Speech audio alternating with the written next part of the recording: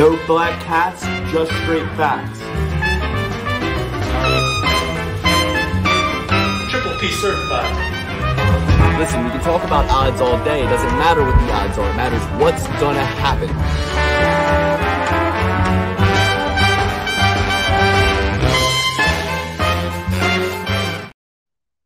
Welcome to the Triple P. It's perfect parlay pursuit time. I'm joined as always by the Euro Under King Alex and Danny the Bet Man. Lieutenant Dan, how are you boys? Doing all right. Once more, not a profitable week. Thanks a lot, Jack Johnson, Jack Jenkins, whatever your name is.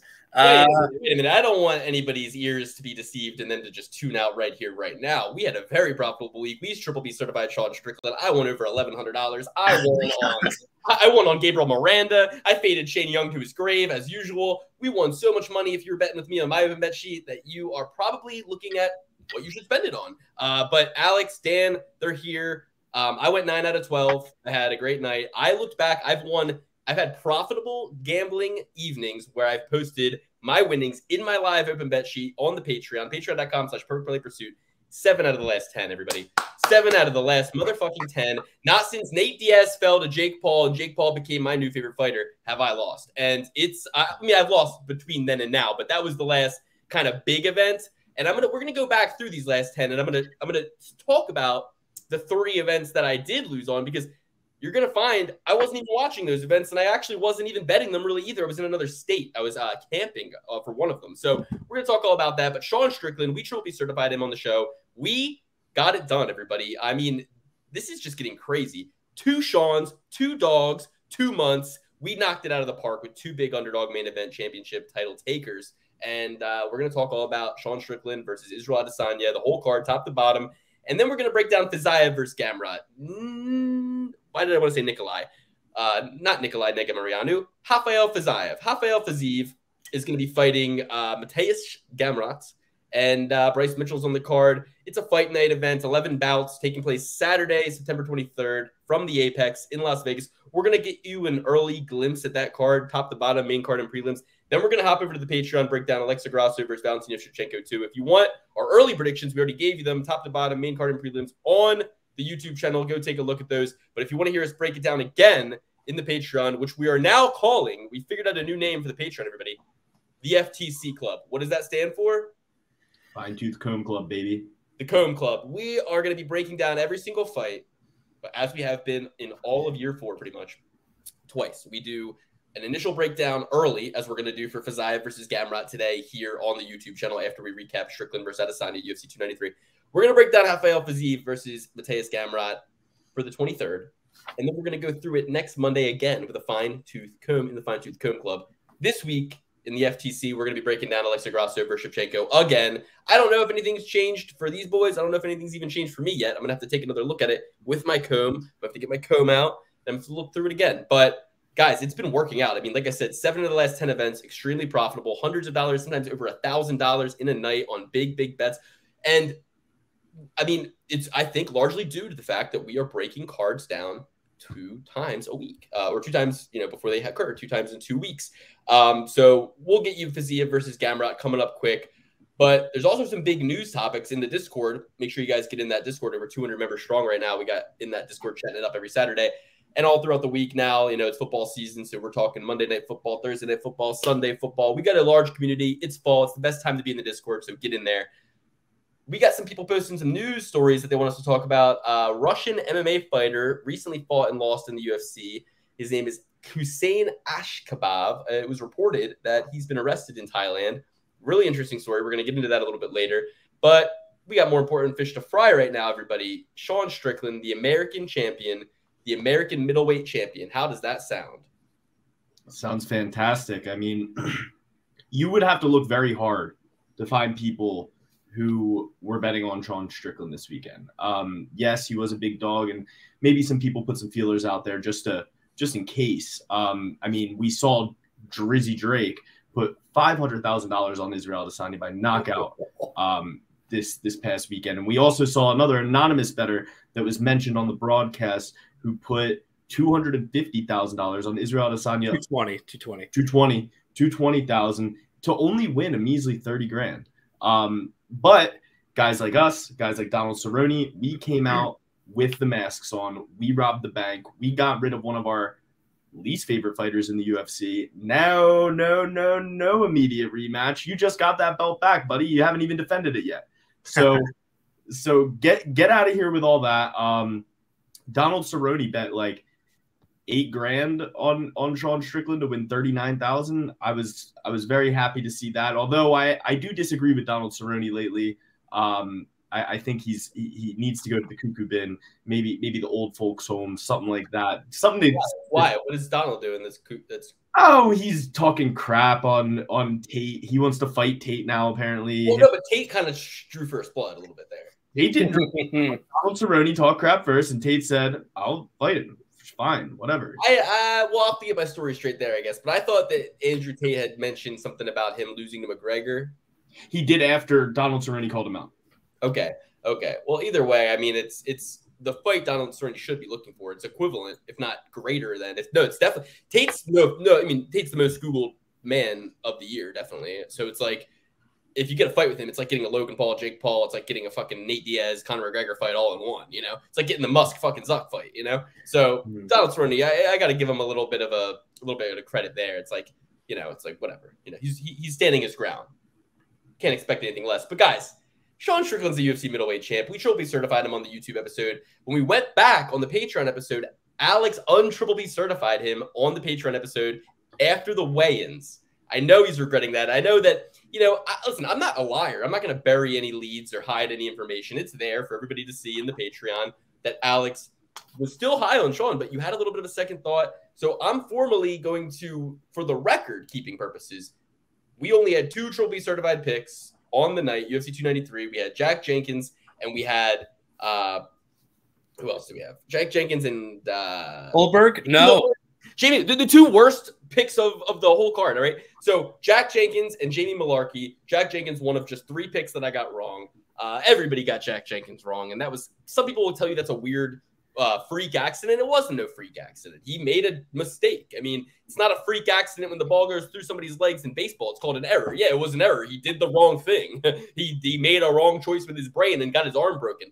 And I'm so sick of guys getting absolutely dismantled, hurt, unable to even go to their own after party, and then acting like it wasn't a big deal. Dude, Jack Jenkins, that was a big deal. Not only did you lose, you got rendered incapacitated. You cried. Like, he couldn't have beaten you more decisively if you think about it, and you weren't even able to go to the after party. So it's like, guys, we got to start judging this stuff on if you do or don't get to go to your after party. Because in the past, if you went to the hospital or to the hotel room instead of the party, nobody gave you any kudos, applause, thumbs up, or likes. No. Shout out to BJ Penn. He went to the hospital. I went to the bar. Exactly. And that means more than anything, because if you go to the hospital or your hotel room in the past, you didn't used to get to have a party, but now you do get to have a party. It's called a pity party. You get to throw a pity party for yourself on social media, and you get to have everybody say, "Oh, praying hands, thumbs up, you'll be back, praying hands, fist heart, praying hands, fists together, fists outstretched." It's like, enough with the emojis, enough with the pity party.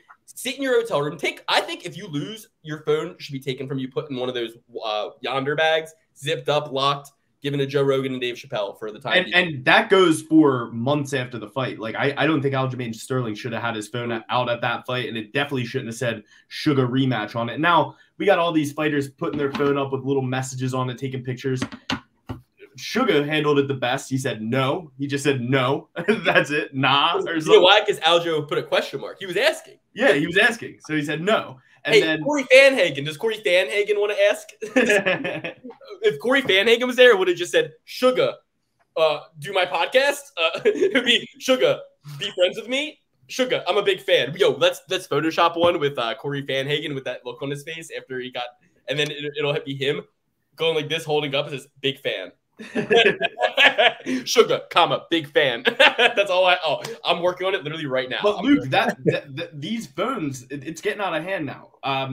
We got what's the guy named Marlon Cheeto Vera. He holds it up. He says, "I'm next," and then of course the Ewok comes out of the fucking the trees for a couple seconds. I didn't even know he had a phone, guys. I didn't know he knew how to operate a phone. That must have been somebody else's. I have no idea how Merab Debashili.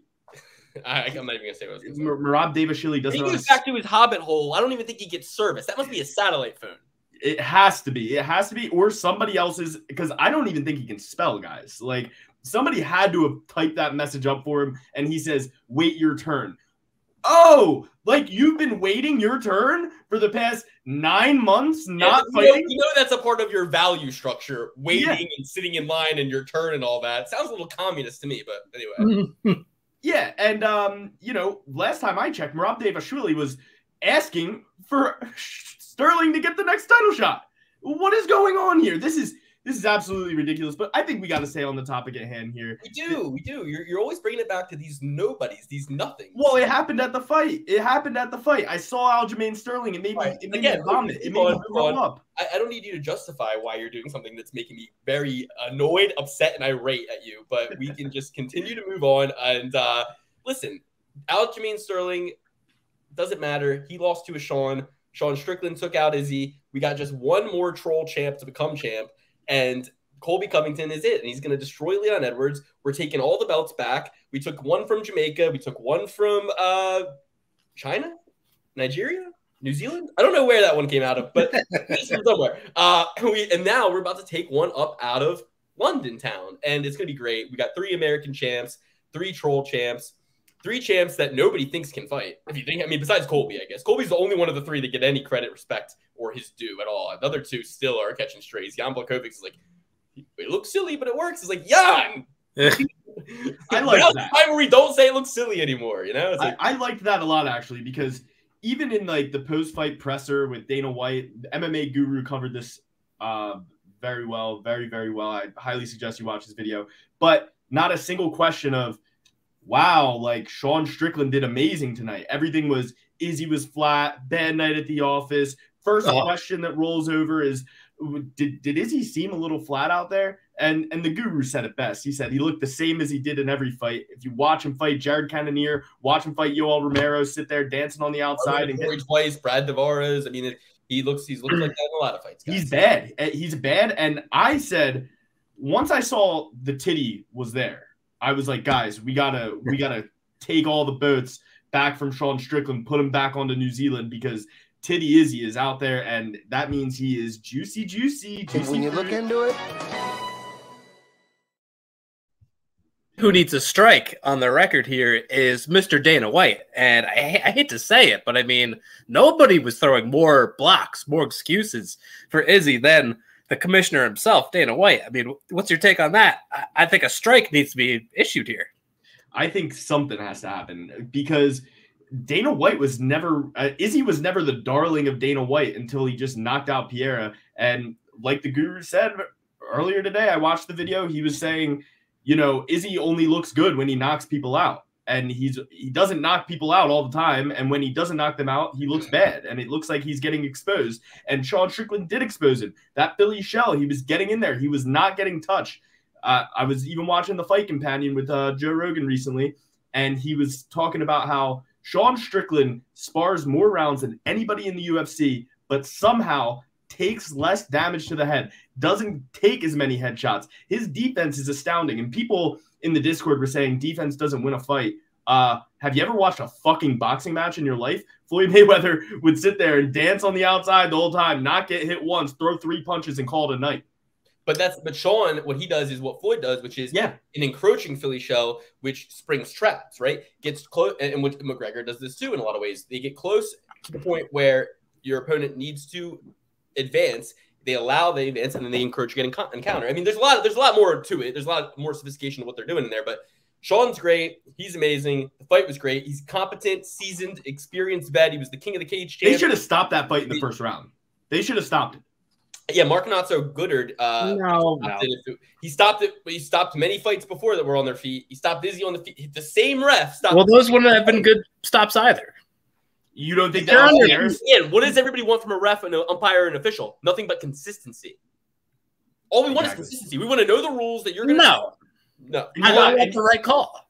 No. And you got DC. You got DC sitting here like, oh, and Mark, he didn't even attempt to get in there. He didn't even look like he was about to go in there at any point. It's like, yeah, obviously, this is the same guy who robbed Colby Covington of a fight, who got Colby Covington stopped in 2 seconds when he's still fighting for a takedown. Goddard brings a lot of his personal opinions into that cage with him. He is unable to distinguish.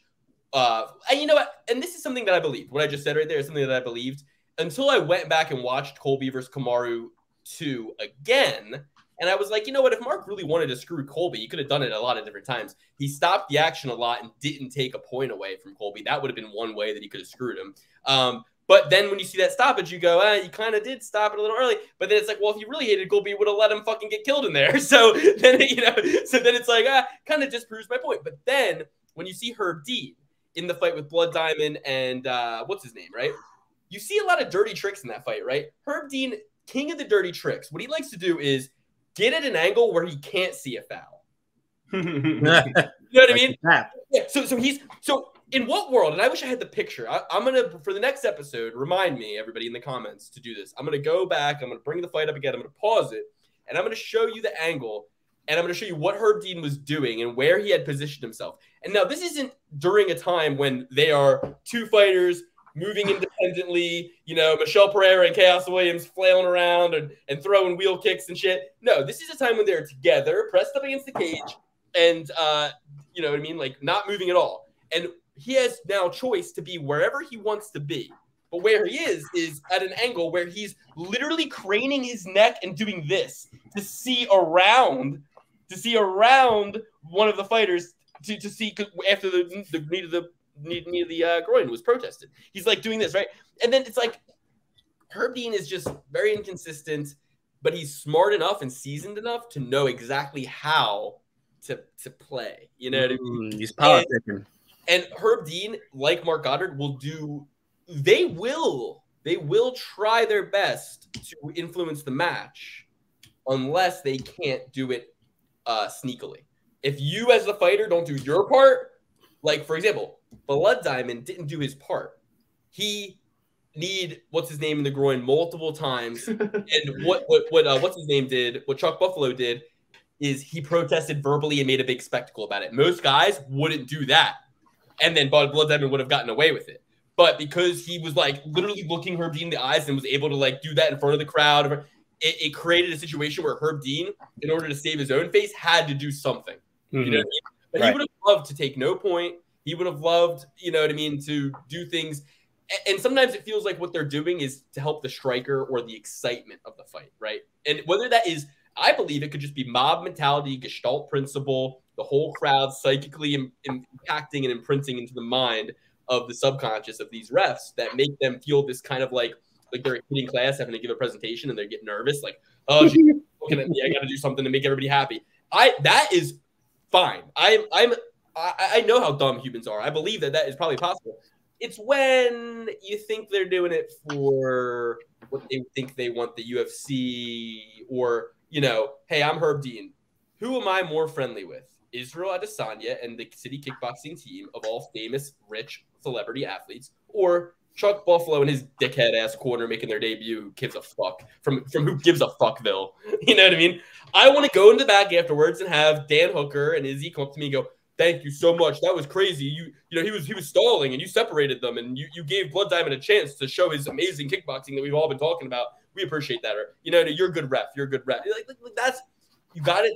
When you're a parasite, you got to take what you can get. You know what I mean? When you're a bottom feeder, that's what I meant to say. A bottom feeder. Refs are bottom feeders. You know what I mean? Of the highest degree, they're bottom feeders. John McCarthy, you're a bottom feeder. John McCarthy sucks. I'll be the first to say it. Just because you came up with lame, dumb rules doesn't mean you're smart. I mean, if the state didn't collect taxes, how would John fucking McCarthy have ever put a cheeseburger in his fat mouth? Because like whether he's employed as a cop, going to riots in LA, he is a ref. I mean, he's the state. He is the state. You know what I mean? Absolutely. I know he lives in Tennessee. He hates paying taxes, but he loves taking them. Why are cops? Cops are all like conservative libertarians who hate taxes. It's like, you wouldn't have a job, bitch.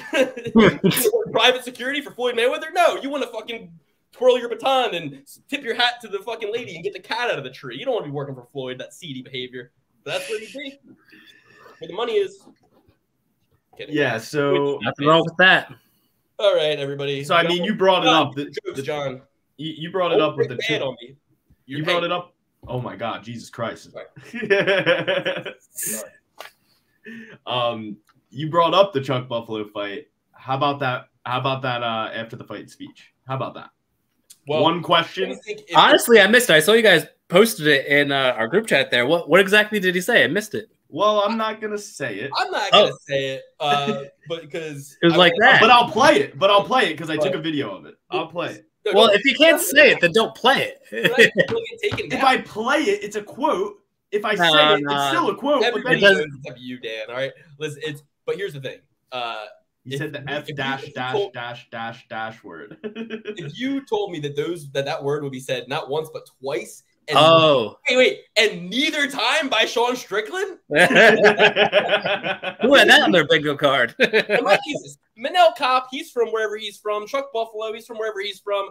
Point is, neither of them are from Australia. And if Australia wants to get all delicate with their sensibilities over language, I demand they stop saying the C word that is very offensive to YouTube and Americans. So I don't want Australians throwing around the C word all cheeky. Oh, you're so cheeky, Ty. You're so cute. Hey, Ty, you didn't look cute when you were face down, ass up, getting choked out, bitch. Tapping out either. An Ezekiel choke of all chokes. My gosh. Yeah, tapping. Tap into a choke.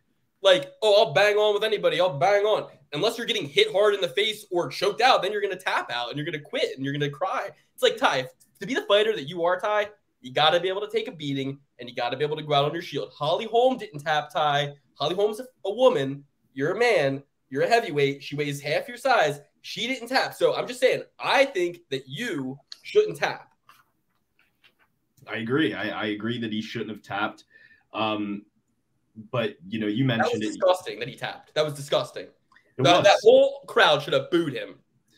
And he was having some minor successes during the fight. I feel like if he'd kept on those leg kicks, he probably would have taken out Volkov with the leg kicks. It looked like they were starting to bother him. That big tree. How do you take out a big tree? By the way, they were not bothering him at all. I just want to let you know, like, I'm going to hop in here. Weren't bothering him at all. Russians are not affected by leg kicks. There's not been a single Russian in the history of mixed martial arts that has ever been affected by leg kicks. Russians and the Diaz brothers. They don't work on those two people. Sorry.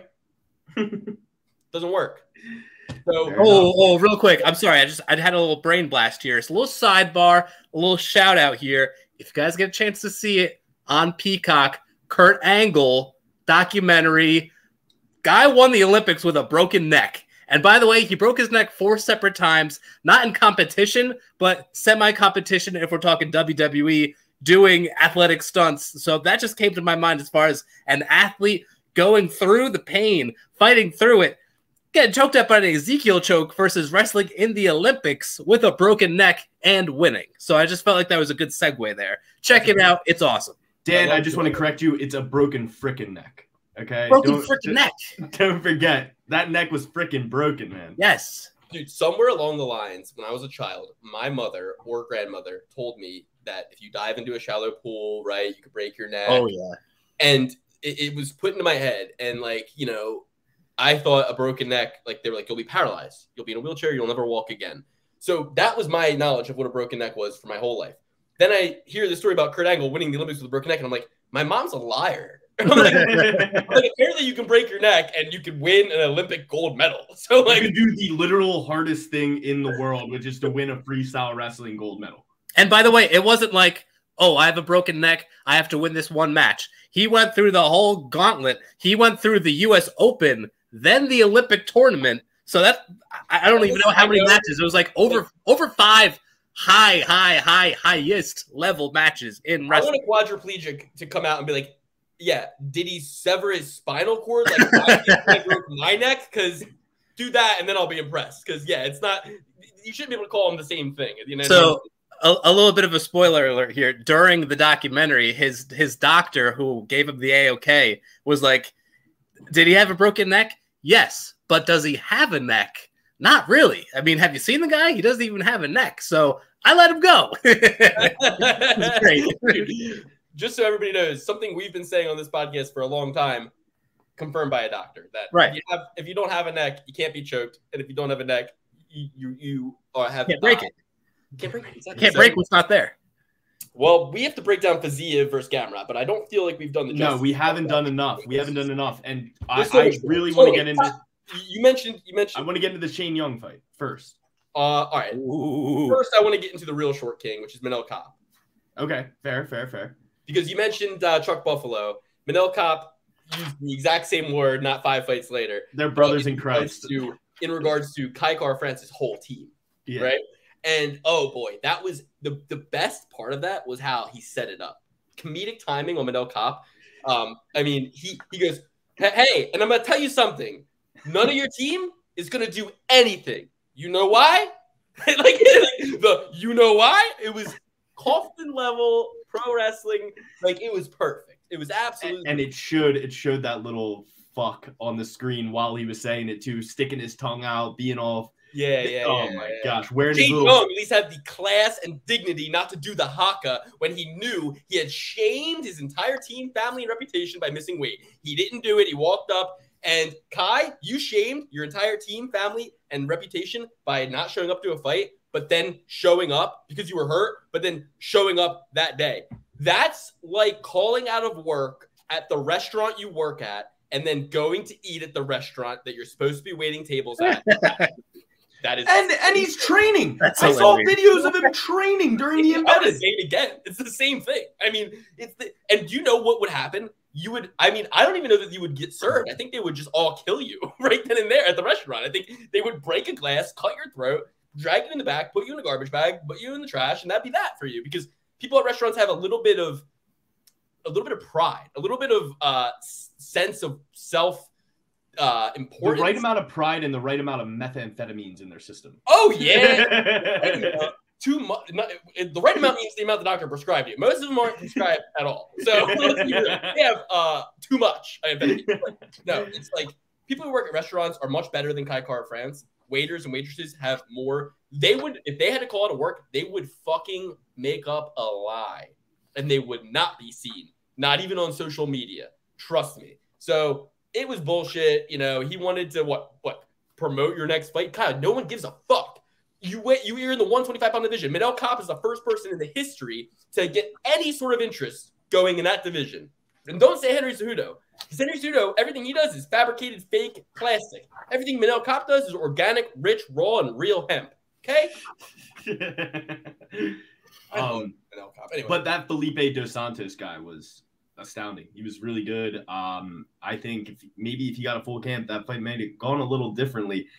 But maybe Manel Kape was just overlooking him a bit. Maybe he thought that it was going to be a much easier fight. He had an injury, and he still beat the shit out of him, and he was not going to take any crazy, outlandish risks when he doesn't have to. I mean, he schooled the boy, and the boy was in there too long. I mean, it's like these young guys are too dumb for their own good. When you're 20, you're not going to fucking just realize, like, yo, I got a whole career ahead of me. You know, I'm not going to fucking stay in here and take this shit, you know? He should have fucking found a way out of there, if you ask me. Like Tai Tuivasa. Like Ty. He should have found a nice little gift-wrapped way out. You know, because what Ty is doing is essentially what Paige Van Zandt did, which is to use the UFC as a platform to be a social media influencer, which is fine. You know, it's fine if you don't want to fight anymore. That's fine, but don't waste my brother's money. People like Alex, people like our good friend of the show, Clint, putting 5 units on Tai Tuivasa. Ooh, no. I don't know how much his unit is, but I mean, 5.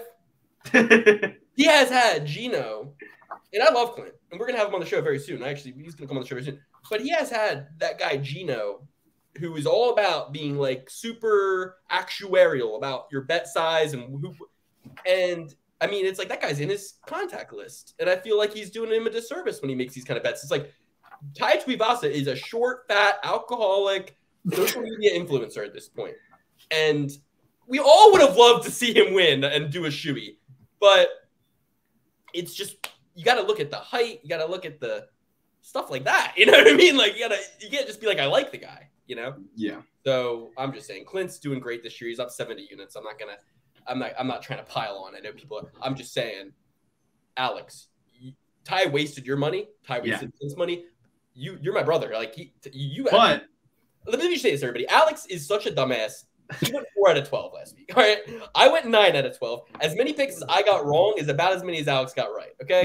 I mean, Dan, I went 5 out of 12. I have you for Miranda, Radke, Hapgrass, and Malarkey, dude. So you got one dog with Miranda, 3 favorites with Radke, Miranda, Radke, and I had Giselle. Who? You had Crosby. No. I had Crosby. Dan did. I said as tempting as Crosby and Sydney. You switched.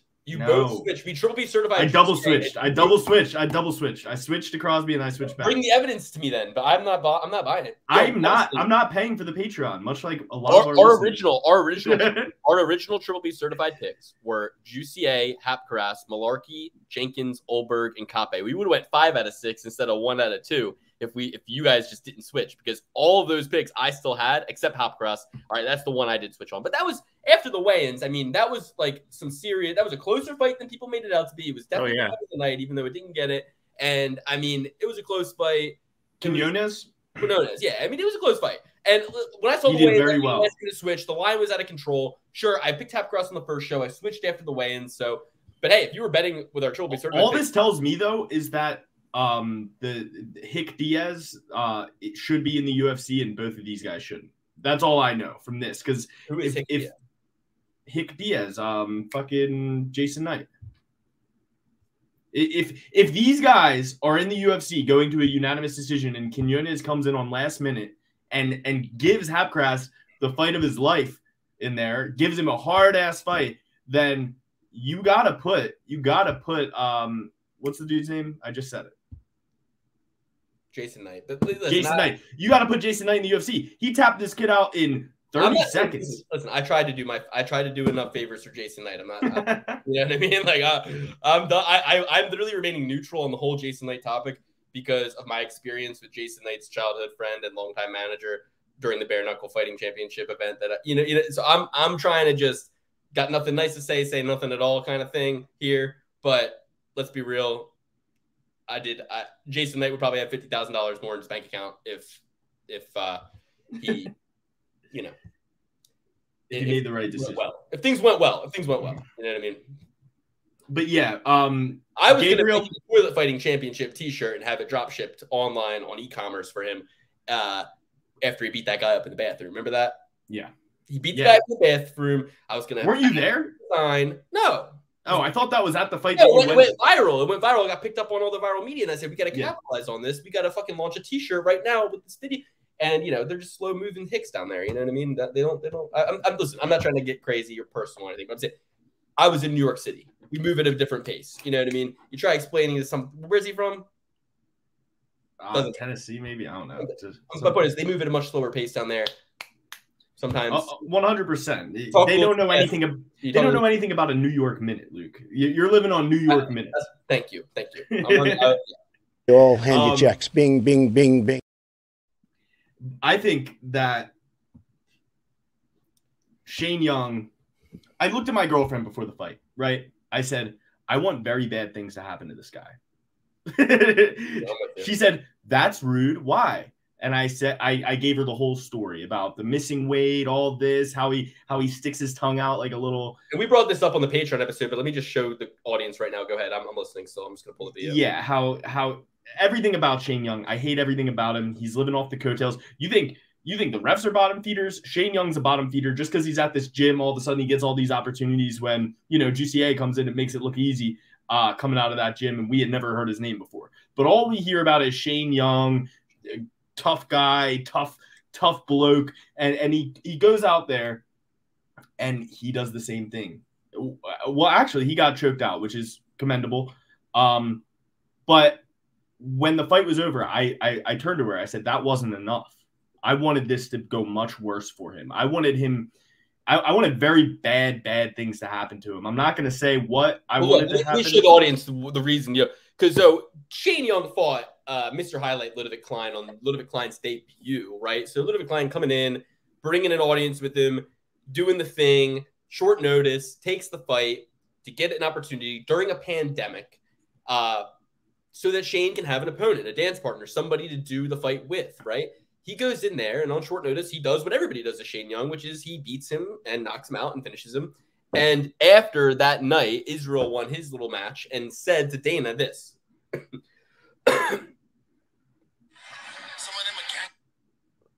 Here we go. I'm gonna play. These motherfuckers that are making weight. Some of them are gangsters. They're making money outside the UFC. 30% is not enough.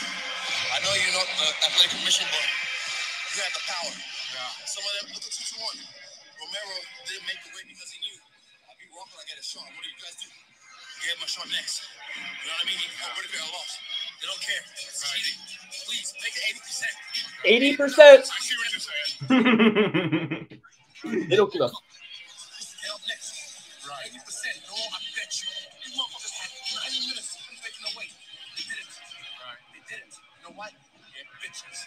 So you hear now, Shane Young, how Izzy thinks about you. He thinks you're a bitch. And Kai Kara, when Izzy called Manel Kopp the M word, you hear now how short people. You hear now how Izzy thinks about short people, Kai, because you're shorter than Manel Kopp. And he was trying to big man Manel, and he called him shorty and the M word. He was really insulting Manel Kopp and trying to act like his height made him better than Manel, right?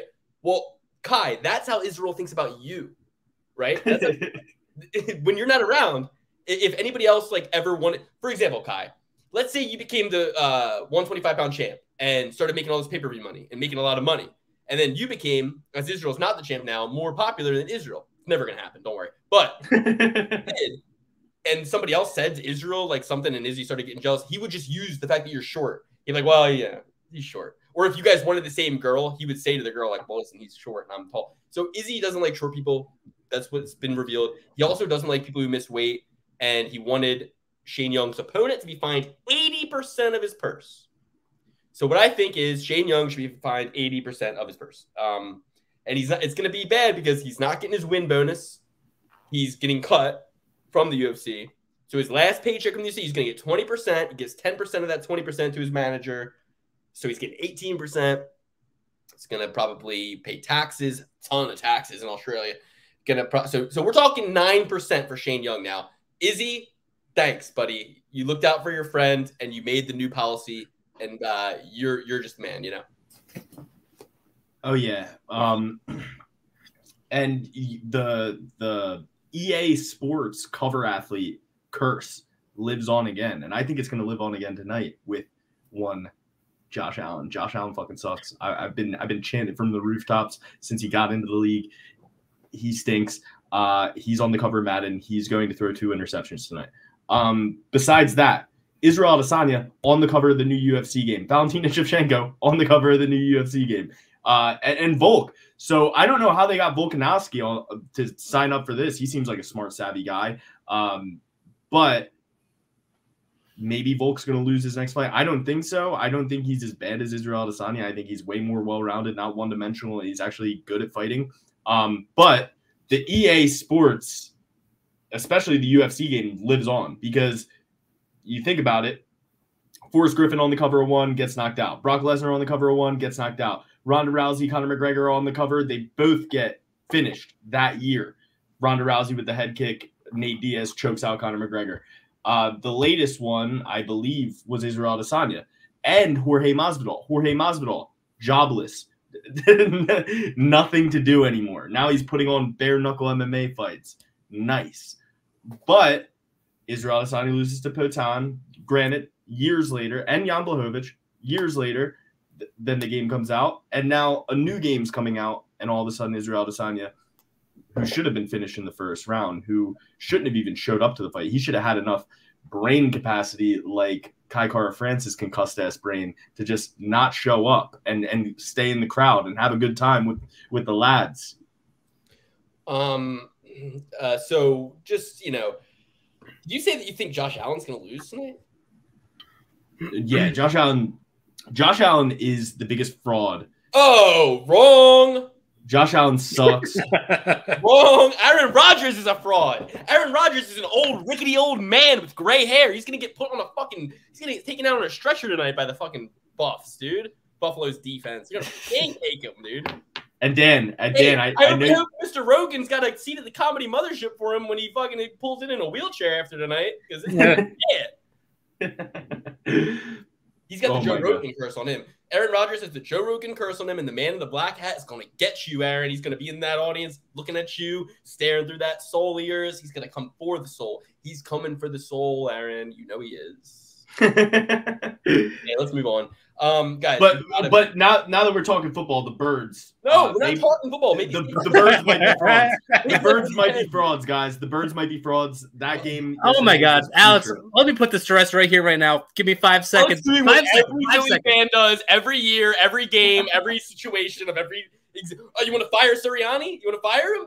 First game of the season. Read, everybody. First game of the season, always clunky for every team. Rainy day on the road. Still won the game. So listen, if that same performance happens 4 weeks from now, we can have that discussion then. First game of the season, all those conditions, no big deal. It's crazy because I was being the optimist yesterday. I was like, babe, don't worry about it. They're playing against the greatest coach to ever touch a football field, and he had the most time to prepare for the Eagles.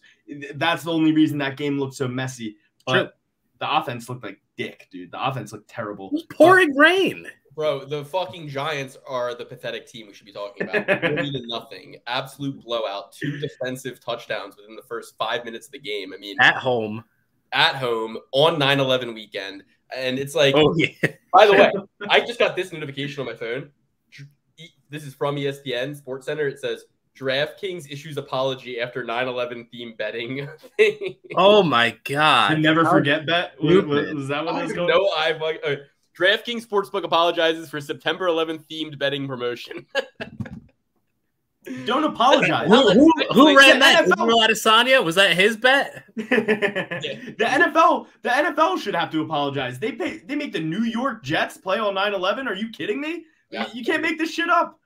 So, I think the Giants are a pathetic franchise. They're not mighty whatsoever. Their quarterback looks like Mark Norman. They probably would have done better with Mark Norman in there. Terrible, terrible team, terrible franchise. I texted my one Giants friend. I said, hey, because I had a bet, a parlay, and it was ending with the Giants as underdogs, and it said $250 I stood to win. I texted him. I go, hey, what do we think? What do you think? I want to cash out, but I want to wait until the game's going a little bit and then cash out. He goes, we're not getting blown out. It's going to be close no matter what. All right. There wasn't a moment of that game where you weren't getting blown out. Your whole back was blown out. You swallowed the whole class, spit out the kids. All right, let's move on. All right. Chepe Mariscal. We got through it all. Chepe, we're not talking about that. Ulberg, Pedro. Who cares? Who cares? Kape, he's the man. We love him. Heal up quick, champ. You're my true king. Austin Lane, my big stinker, my big bet. Completely imploded. Yeah, it stunk. But honestly, the Miranda win offset the Lane bet. So that was pretty much a push break-even situation between the two of them. And then Strickland, the parlay that won for me was Kape, Volkov, and Strickland. Just rebuilt, $100 bet to pay $1,100. Finished the night with $1,100. Clean, neat, and even. Aside from little things that went awry, but Chepe Mariscal should have been disqualified. I'm just going to say that because there was a verbal tap. He still punched him after. You should be disqualified for not getting a single pick right in the main card. You should be disqualified for getting. Hey, I won a ton of money on Sean Strickland. I don't care. June, Turcali, Lane, Dos Santos, Tuvasa, Izzy. 7 fights in a row wrong.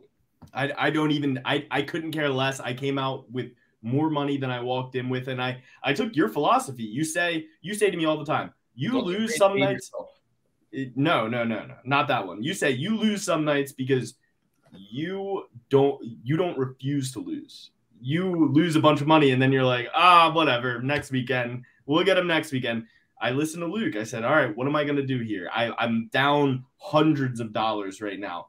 The only logical thing to do is put hundreds of dollars on Sean Strickland to make up for it. And I ended up coming out in the green. And I only changed my pick to Izzy to put the Malkoun on Izzy. I knew that would do that. So let the record show Strickland's the GOAT. I fade myself here and there too. I do. I in terms of I had that bet with Gabriel Miranda, and I cashed one of them out before the fight started because I was like, this is $250 on Gabriel Miranda.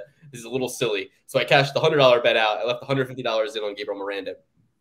But I beat the line, so they were offering me $111 on a $100 bet, and I was like, I'm gonna feel pretty dumb if Shane Young goes out there and performs. But I was like, but if I cash this out, Miranda will win, and he'll win easily. That's literally what I thought in my head. I was like, let's just jinx ourselves here. I was like, let's just jinx ourselves to make it easy, you know? And I rolled through the first 5 fights feeling hotter than ever. And I'm like, oh, Jack Jenkins, my lock of the night, Triple P certified guy. Oh, great. A guy that I have on a bunch of parlays coming up breaks his fucking arm. Can't believe it. Bro. It's terrible. I went 5 straight fights on my perfect parlay. I had a 75-cent bet that would win $2,000. And I was like, sick. Let the good times roll on. And then Jack Jenkins. I've never made a bet that low, and I would. If I can bet 75 cents to win 2,000, I'd be mad at myself if I didn't bet $3 to win 8,000. You know, that's a good point. Actually, I'd be upset. I'd be like, wow. I can't even show that bet to anybody because I'll be like, well, yeah, you had no faith in that. That's why you only bet 75 cents. Like, it's not like no, Luke. It's what you do. You when it's 12 fights, you put the smallest bet on it. The smallest bet that I do is not 75 cents. That's what I'm saying. The smallest bet, yeah. I just had an extra 75 cents in my account. Okay, I wanted a clean number. When I have 75 cents in my account, I put more in. Each 2 seconds. Two buttons. Boop, boop. No, I had like $235.75. And so I just put the 75 cents on something to make it a round number. This guy's a weirdo, everybody. All right, let's move on. 9 out of 12. Alex went 4 out of 12. Dan went 7 out of 12. 5 out of 12. 2. We'll see about that. Overall records for the year, I lead the way. 133 picks out of 203 given in year 4. 65.5% accurate. Dan is in second place, 121 correct out of 203 given. Not bad. You're nipping at my heels, so to speak. It just, it would take me getting none correct in next week's event and you getting all of them correct in next week's event, and you'd be behind me by 1 point.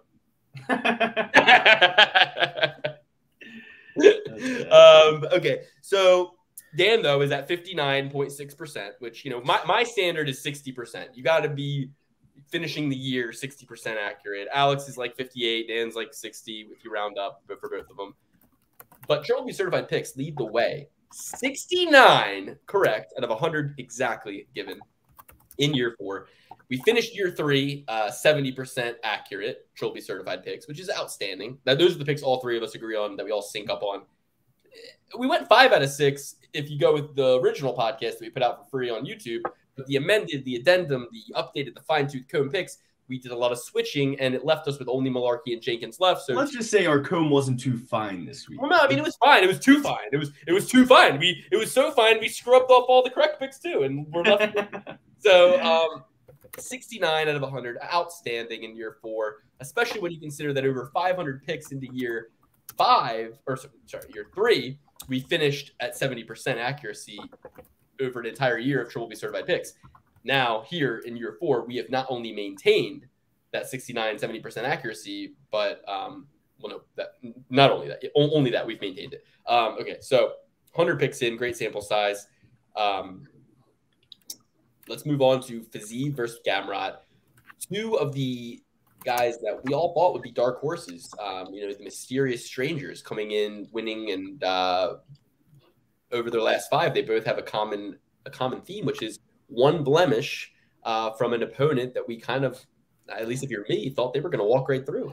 Mateusz Gamrot, of course, went up against the man Ben Dariush 10 months ago. I'll remember that. We were in the Poconos. I remember that fight very well. We were in the Poconos for Dan's birthday, his 30th birthday weekend. Oh, yeah. He's taken on Rafael Fiziev, who, again, I thought he was going to put Justin Gaethje. I thought he was going to put him in a fucking wheelchair. I thought he was going to send him out on a stretcher. I thought he was going to knock him out. I had Fiziev by knockout, Fiziev, by finish, Fiziev money line, and he lost. And not only did he lose, he lost embarrassingly. I mean, if I'm Fiziev, I should be ashamed. You had a striking match against a wrestler. What is it you're doing out there in Thailand? It's not Muay Thai. It must be what that other Russian fighter was doing. Or worse, but that's a perfect segue, Alex. I want to share this, share my screen. This is what a lot of these guys are doing out here in Thailand, everybody. And a lot of them, the ones who aren't doing this, they're doing a lot worse. So look at this. Russian MMA fighter arrested for kidnap, torture, extortion in Phuket. So basically all that really means is he kidnapped the guy, tied him up, beat him up, robbed him. Now, you're probably thinking, like, okay, so an MMA fighter, a guy who's in the UFC, like, he has so much to lose. Why would you rob somebody for their watch in Thailand? Well, I thought that too. So here's the guy is. He's bound. He's gagged. You know, he was in his bathing suit, whatever. Like, they fucked him up a little bit. Not bad. I think this was mostly from him shrimping his way. The contusion was on his shoulder. That looks like it was probably from him shrimping his way out of the room. But they discovered him here. See, this is closed circuit TV cams. So it's kind of funny. I mean, it's not funny, but so I can't read. I can't read this language. It makes me really upset when I see stuff like this. I'm like, whoa, like I'm like, I don't know shit about this language. Like, I can't. I can see Rolex, Daytona. I can make that out, but to be honest with you guys, I'm like, when I see this, it makes me so nervous. I'm like, what am I going to do? I don't have enough time to learn this. So you start to wonder, like, he had so much to lose, but then you see what he stole, and you go, okay, I get it. Like, oh, yeah, shit. He stole the watches you steal are more important, you know. Like, he stole a Rolex Daytona, a Patek Philippe Nautilus. It's like $3 million watch, $2 million watch. It's like, yeah, I mean, any of us would have done the fucking same thing, right? Well, that's their funny money. It's probably like $100 grand. No, it was about. I think that was either. Okay, so let's say it was, I'm just saying, like, regardless, not like if you're an MMA fighter and you're in the UFC and you're famous and you have like a path to life success, it doesn't really make sense to just be randomly mugging strangers. But if you know somebody has hundreds of thousands of dollars worth of jewelry and you want that jewelry, it makes more sense to think that he would do that. I'm like, okay, well, at least the crime was worth the risk was worth the reward. You know what I mean? He's a jewelry connoisseur. He just could not live without that jewelry. Yeah, it's like he's making. It wasn't about the money. An Italian guy, he's making enough more money than he's going to make in his UFC career. So Andrew Tate just exited the chat because, you know, you say how this guy has everything going for him. He's in the UFC. Why would he commit these crimes? Which is Andrew Tate's whole argument about every crime that he's been accused of thus far. So he's sitting there sweating his ass off. He's like, fuck, another professional fighter who has a good record, who has everything going for him, just decided to break laws and extort somebody for all so their work. He doesn't have everything go with him. He's making 6 and 6 to fight in the UFC. So, but like, you know, but if like when you hear, oh, he mugged a guy for a watch, it reeks of desperation. Like, you're just randomly looking for the first guy you see and trying to take what he's got, and maybe you don't even know what he's got. That reeks of desperation. Orchestrating a year-long criminal plot to steal hundreds of thousands of dollars worth of jewelry from some punk is less desperate, and I don't care as much. You know what I mean? I'm like, okay, yeah, that makes sense. Like, I'm not puzzled by it. I'm not like, why would you do that? I'm like, no, I get it. He's a hustler. But the funniest part of this is if you read the comments on that article, it's a bunch of people from Thailand, and I guess they're having a problem with all this MMA invasion, especially from the Russians. It says the comment, because anecdotally the comments, oh, I thought there were absolutely no Russian gangsters around here. Immigration officers are totally sure, as always. What the fuck? And police are all clean and transparent, as we know, too. Yeah, right. Hold on, it gets better. Some other guy. Absolute scumbags. Sadly, so many of those martial arts schools are popping up on Phuket. And sadly, more than just a few of those sportsmen are quite dodgy. Hopefully, they will get the Kazakhs, too. What the fuck? And then he goes, well, it'll be interesting to read what the fantastic good RTP have to say about this. I don't know what RTP means. But then, hold on, one last thing. It says, it can't be true. We had an article the other day saying how cute and cuddly the Russians are and not involved in crime here. You don't mean to tell me they were wrong, do you? These are all Thailand people who apparently are having a problem. The only cute and cuddly Russian is from Georgia, and his name is Merab Devashvili. He looks like an Ewok from Star Wars. All right. Let's move on. Fiziev versus Gamrot, like we said, 2 disappointments, but they have rebounded well. Gamrot with a split decision win over Jalen Turner, not impressed. And this will be Fiziev's attempt to bounce back. I kind of like Fiziev here. You know, I think if you can't take Beneil Dariush down and you can't outstrike Beneil Dariush, you ain't outstriking or taking down Fiziev. So I'm going Fiziev. What do you guys think? Yeah, I completely agree with that. Fiziev, I can give a bit of a pass with the Gaethje fight. Still respect him. Still respect the striking. Still respect him athletically. Over the course of 5 rounds, do I think that Gamrot is going to get him down? Maybe once or twice, but I don't think enough that there's going to be all that much control time that he's actually winning a full round. Up to 3 times. I think Fiziev is going to land way more damage. That's for damn sure.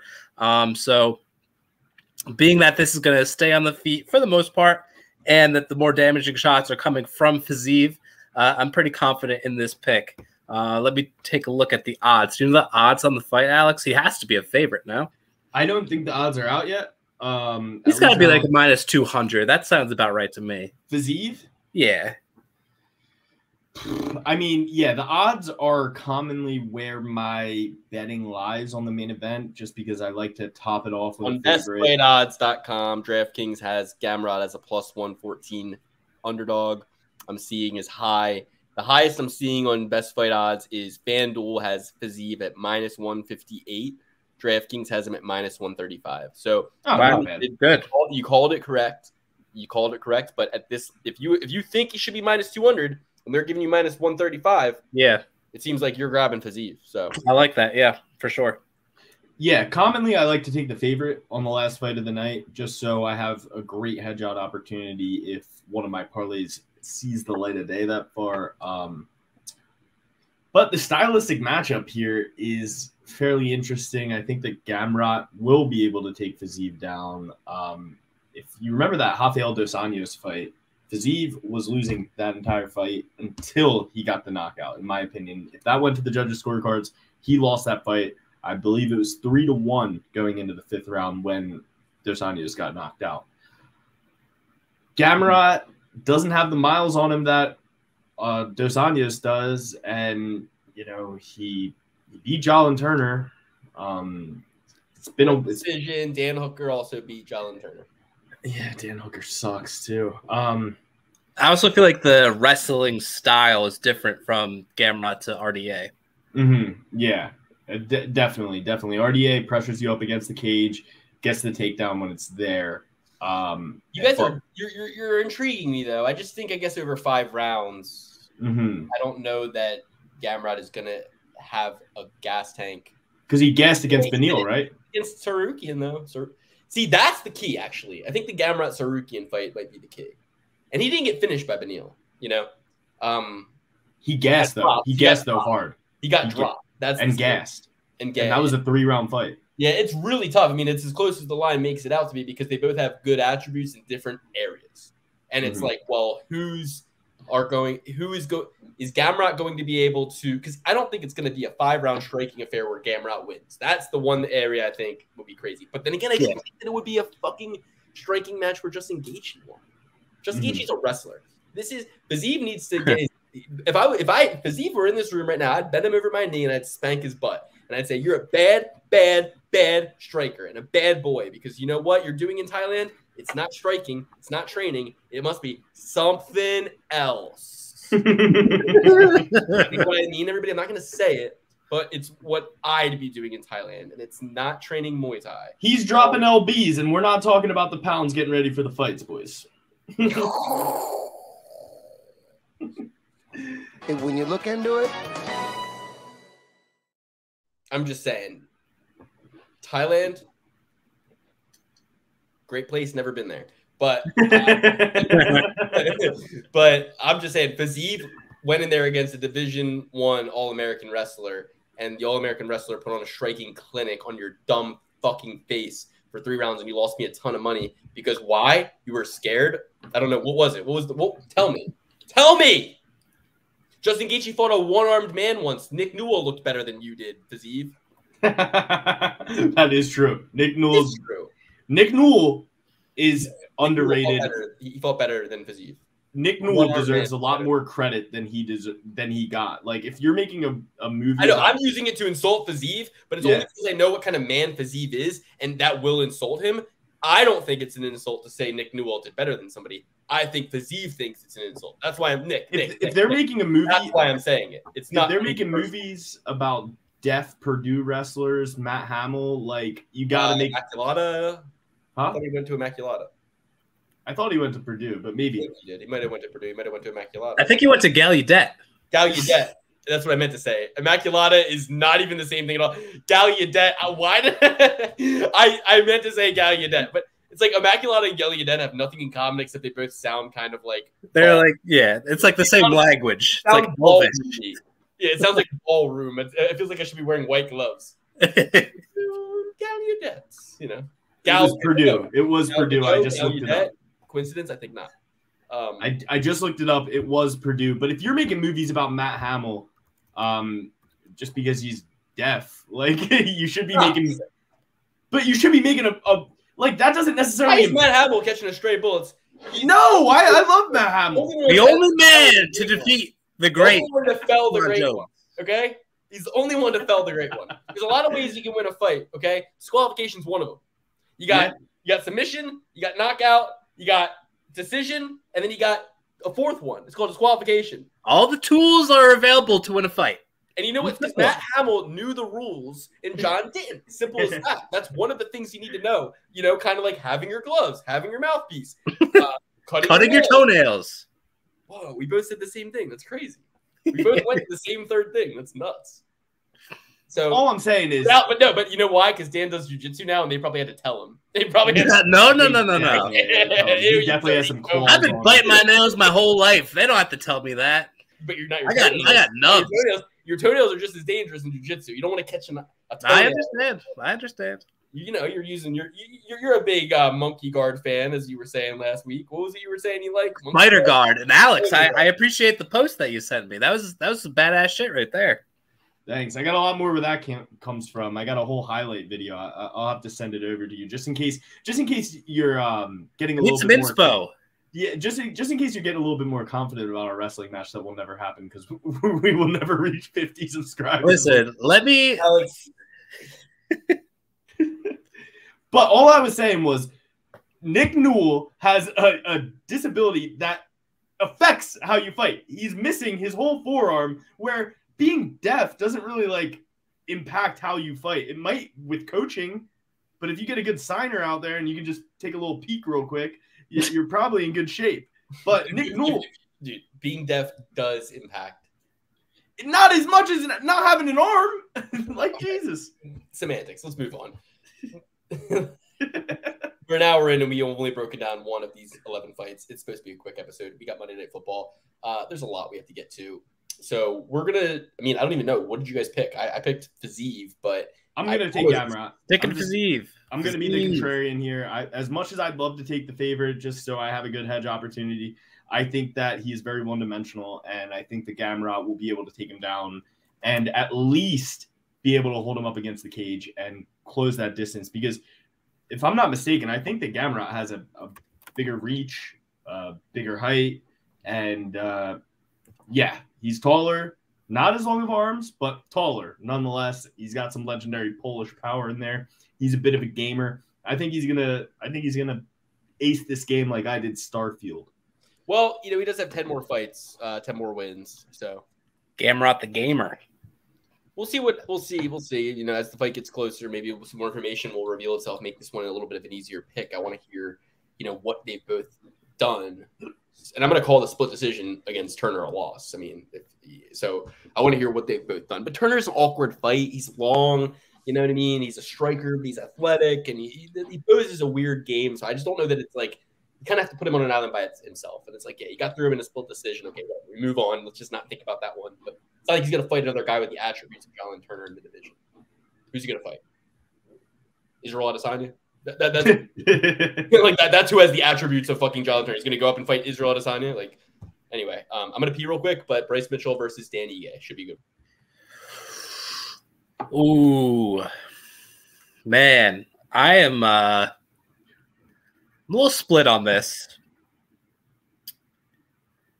I'm leaning Dan Ige, and I don't want to, especially with Mitchell coming off of a loss.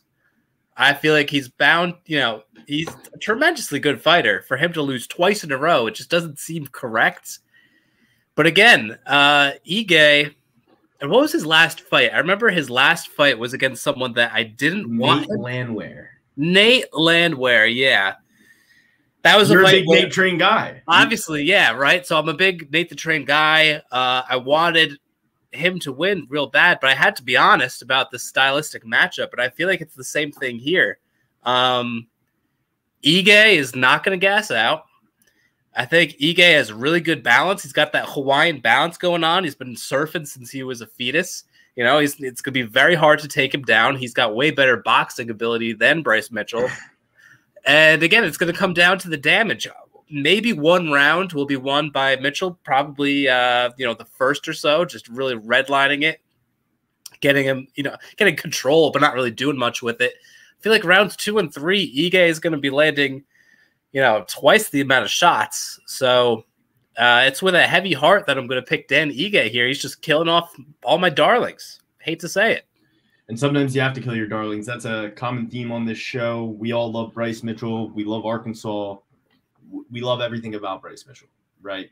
And I take no pleasure in saying this, but Dan Ige is going to put on a masterclass against Bryce Mitchell. I don't think Bryce Mitchell sees the last bell of the fight. I don't think Bryce Mitchell wins a round. I don't think he wins a minute of this fight. Dan Ige, like you said, great balance, good wrestling defense. A guy who has as good a striking as him, who's been in the UFC for this long, and he's only 32 years old, guys. You would think he's a little bit older. He just turned 32 last month. So looking at that, I just feel like he's going to be able to stay on his feet. He's fought way better wrestlers. Bryce Mitchell doesn't necessarily have the best wrestling. He has good jiu-jitsu, great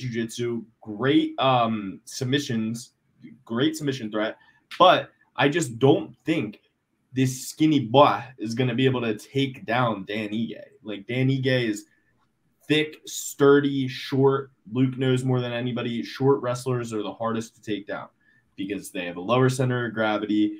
It's harder to reach their legs. It sucks wrestling a short guy. Yeah, gravity's a myth. Bryce Mitchell will tell you that. Gravity, it's just a theory. It's just a theory. And that being said, Bryce Mitchell is deeply connected with Master Eddie Bravo.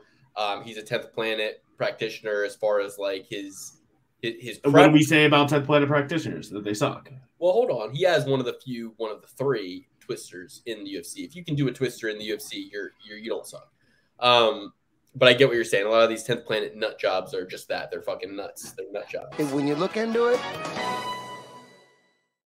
That being said, Eddie Bravo's not one. Bryce Mitchell's not one. They're both bereft and privy to a lot of information that more Americans should be. Direct energy weapons. You need to get that in your vocabulary.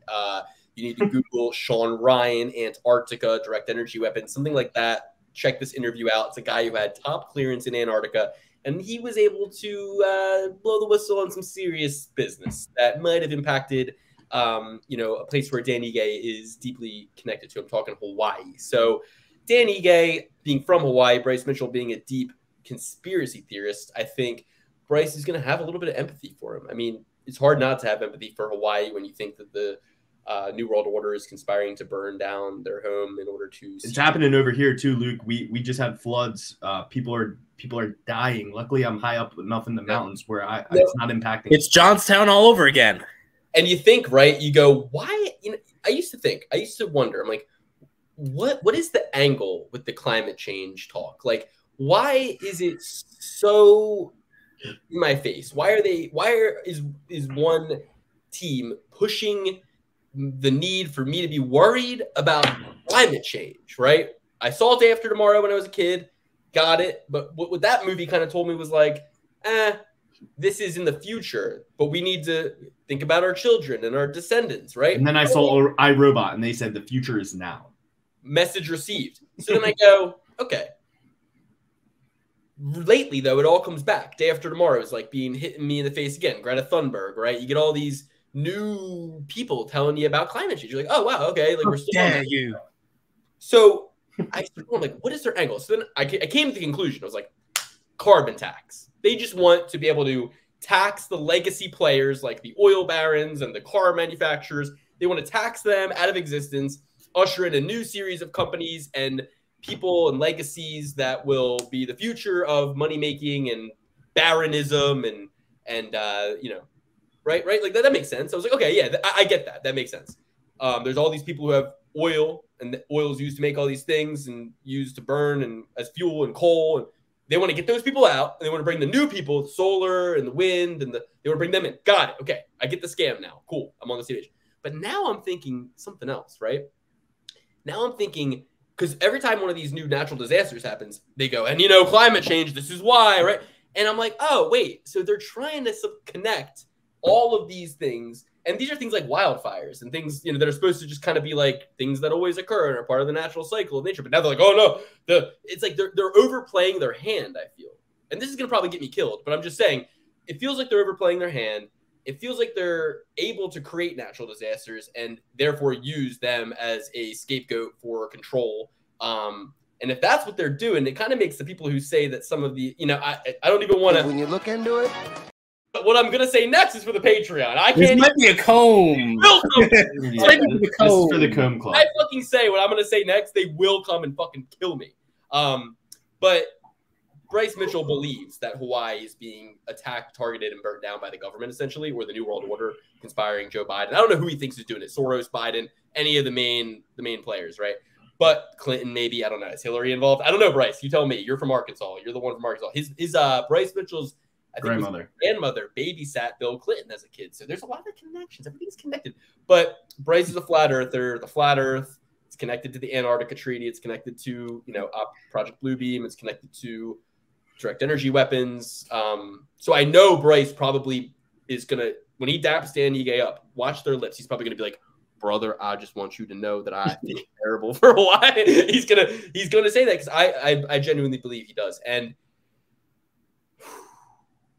it's a roundabout way. That empathy is going to turn on him, though, right? That empathy is going to exactly that's what I'm trying to say, is that he's a soft-hearted Arkansonian, and because he doesn't hate Dan Ige and has a lot of pride and respect for him, he won't be able to finish him, and Dan Ige is going to get the win. And like you guys said, it's going to be brutal and bad. And it's going to, especially because you know why? Bryce Mitchell's happy. He's got a farm, and he's got a cute blonde girlfriend. You see his girlfriend?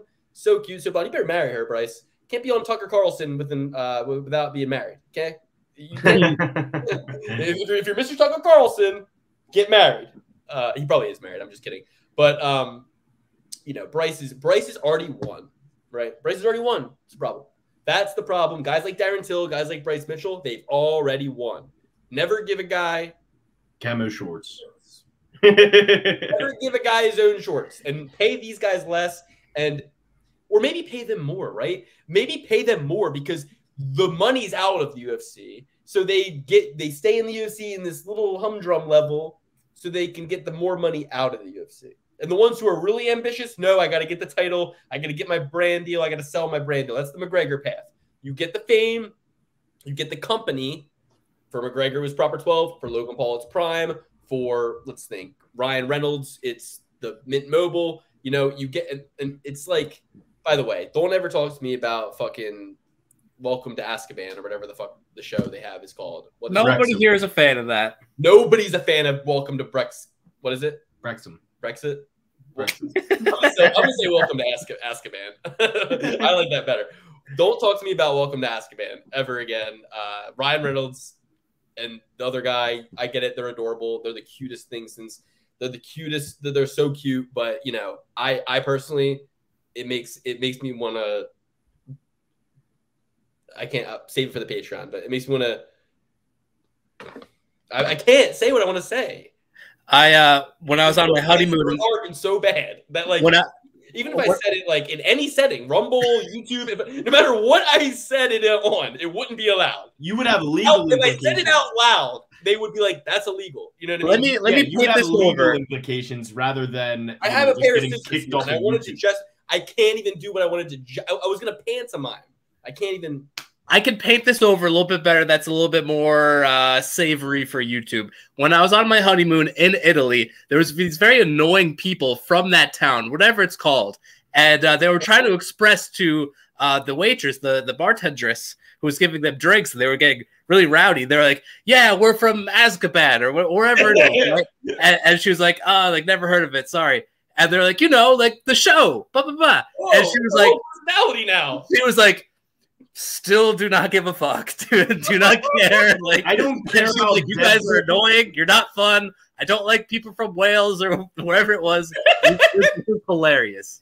She's like, I don't give a shit about. I think it's Wales that place is. She's like, I don't give a shit about Deadpool and Always Sunny meeting up to own a soccer team. What the fuck is this all about?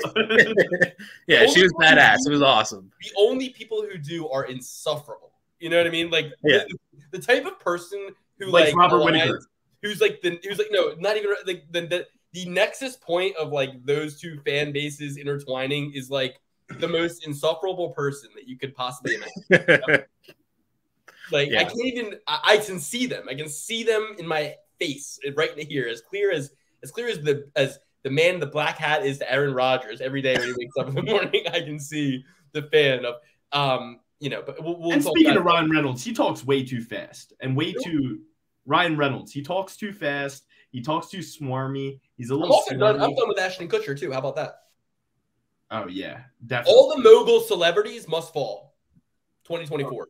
Oh, I have. Stop using their companies. I'm done. I'm pulling out. I'm unsubscribing from every company.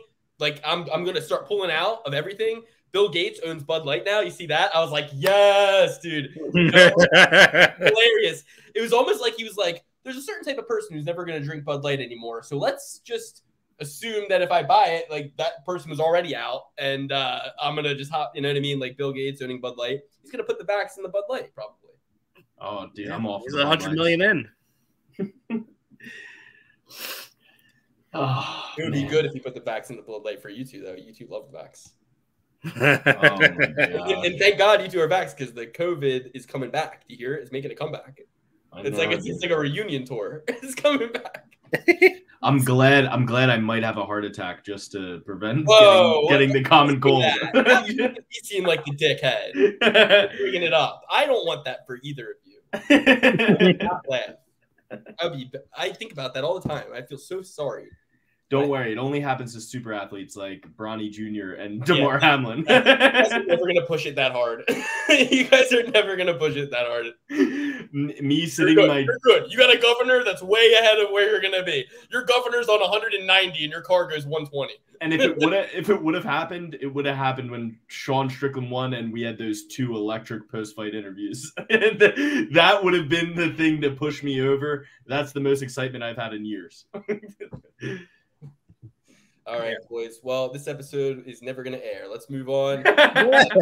Martina Marina Rodriguez versus Michelle Waterson-Gomez. And make sure you say the Waterson. Just kidding. It's a Louis J. Gomez joke. And Waterson-Gomez. Oh, yeah. I got it now. Louis J. Gomez, Waterson-Gomez, the Karate Hottie, 3-fight losing streak. Marina Rodriguez, 2-fight losing streak, 36 versus 37. Who gives a fuck about this fight? Let's move on. Should we just tackle all the lady fights in a row right here, rapid fire? Let's do it. Well, no, because some of them could be good, but this one in particular is not, and they both stink. Yeah, Hannah Goldy versus Inoue is going to be a real fucking bar. That is going to be awesome. That's going to be a good fight. This pick for me is Marina Rodriguez. That's all I'm going to say about it. She's taller. She has longer reach, but they both stink. And Michelle Waterson has 11 losses. So I'm not going to pick somebody who's on a 3-fight losing streak with 11 losses. They've told you what their plans are. You know what I mean? Yeah, Marina Rodriguez definitely for the win here. Her one weakness is the takedown. She's not going to be taken down by Michelle Waterson-Gomez, whatever her name is, especially at this age and the stage in her career. So Rodriguez for the win, 100%. Hopefully it's not too chalky of a line because you can never truly tell with these lady fights, but pretty confident on this one. I hope all the Sims bring their money to the cashier and they say, I want this old lady. I want her to win. I hope they do that. I hope they push the line into Waluigi's favor. Waluigi's going to win this fight. Marina Rodriguez, Waluigi, lives on and will come and ruin Michelle Waterson's life. I'm a simp for her. You know it, baby. Well, I hope what you hope about the next fight because we have a guy in Andre Fialho who has underperformed to the highest level. I mean, a guy who is so talented at the right gym, in the right place, with the right age, the right attributes. I mean, holy shit, he's a 170-pounder standing 6 foot tall, 74-inch reach. But the shape he's in is just like, carved out of stone. He looks like mini Mauricio Shogun Hua, except in his prime, and he trains at Kill Cliff with all the legends, all the good guys of the sport. Deerfield Beach, Florida, Portugal stock. Actually, on the last episode, somebody said, have there ever been a Portugal fighter in the UFC? And I said, Andre Fialho, and I just picked him out of thin air. But I love Andre Fialho. I really have backed him through and through in a lot of different opportunities. But damn, 3-fight losing streak all by knockout. I mean, head kick by Joaquin Buckley. This is a loser leaves town fight, Luke. Both of them are on 3-fight losing streak. I see Fialho still here when the dust settles. That's crazy to say because Tim Dirty Bird Means is nothing if not a survivor. 32-15 record, 39 years old. But this is a game that doesn't get easier with age. And although he will be 2 inches taller than Fialho, I think that Fialho is going to wade the water, get inside, knock him out with a hook, put him on his butt, and finish the job with Tim the Dirty Bird shelling up like a turtle. So 10 years younger, that's the big stat here. I'm just hoping the line's reasonable because you shouldn't make this guy a favorite coming off 3 knockout losses in a row.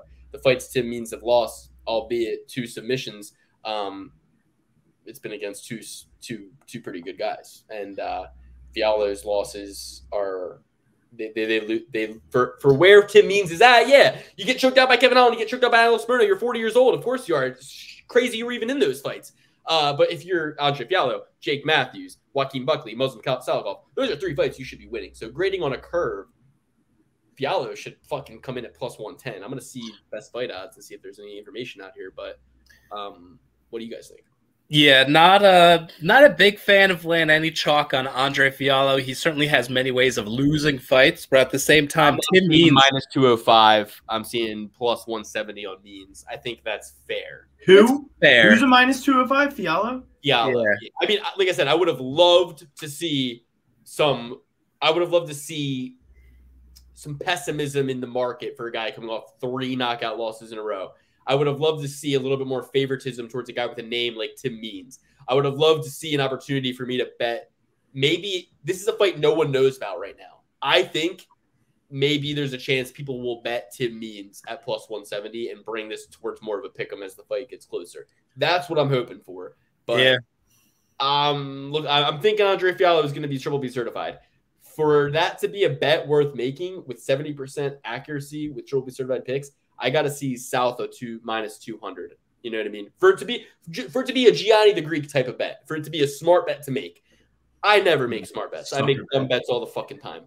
But I'm saying for it to be an algorithm, the accountant Ben Affleck level, you know what I mean? Money. Yeah.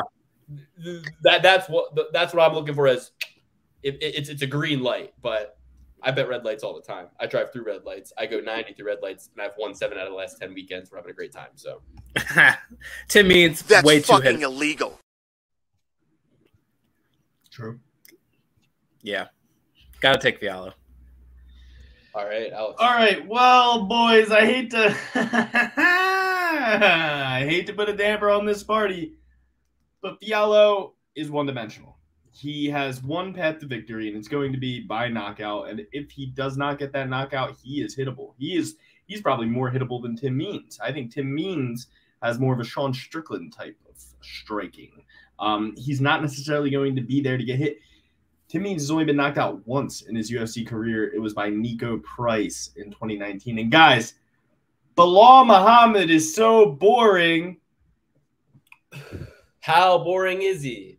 He's so boring. He took Tim Means to a split decision.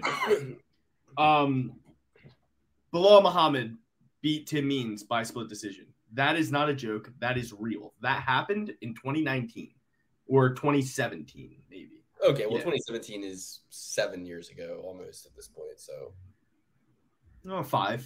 6 years ago. It was at the end. It was in November. So we're getting close to that time. But one judge scored it for Tim Means against Bilal Muhammad. Your guy's sweetheart. Everybody loves Bilal Muhammad. Oh, he's so cute. He's so fun. He has the most boring fights ever. We love him. He gets his eye poked. Okay. But fuck Bilal Muhammad.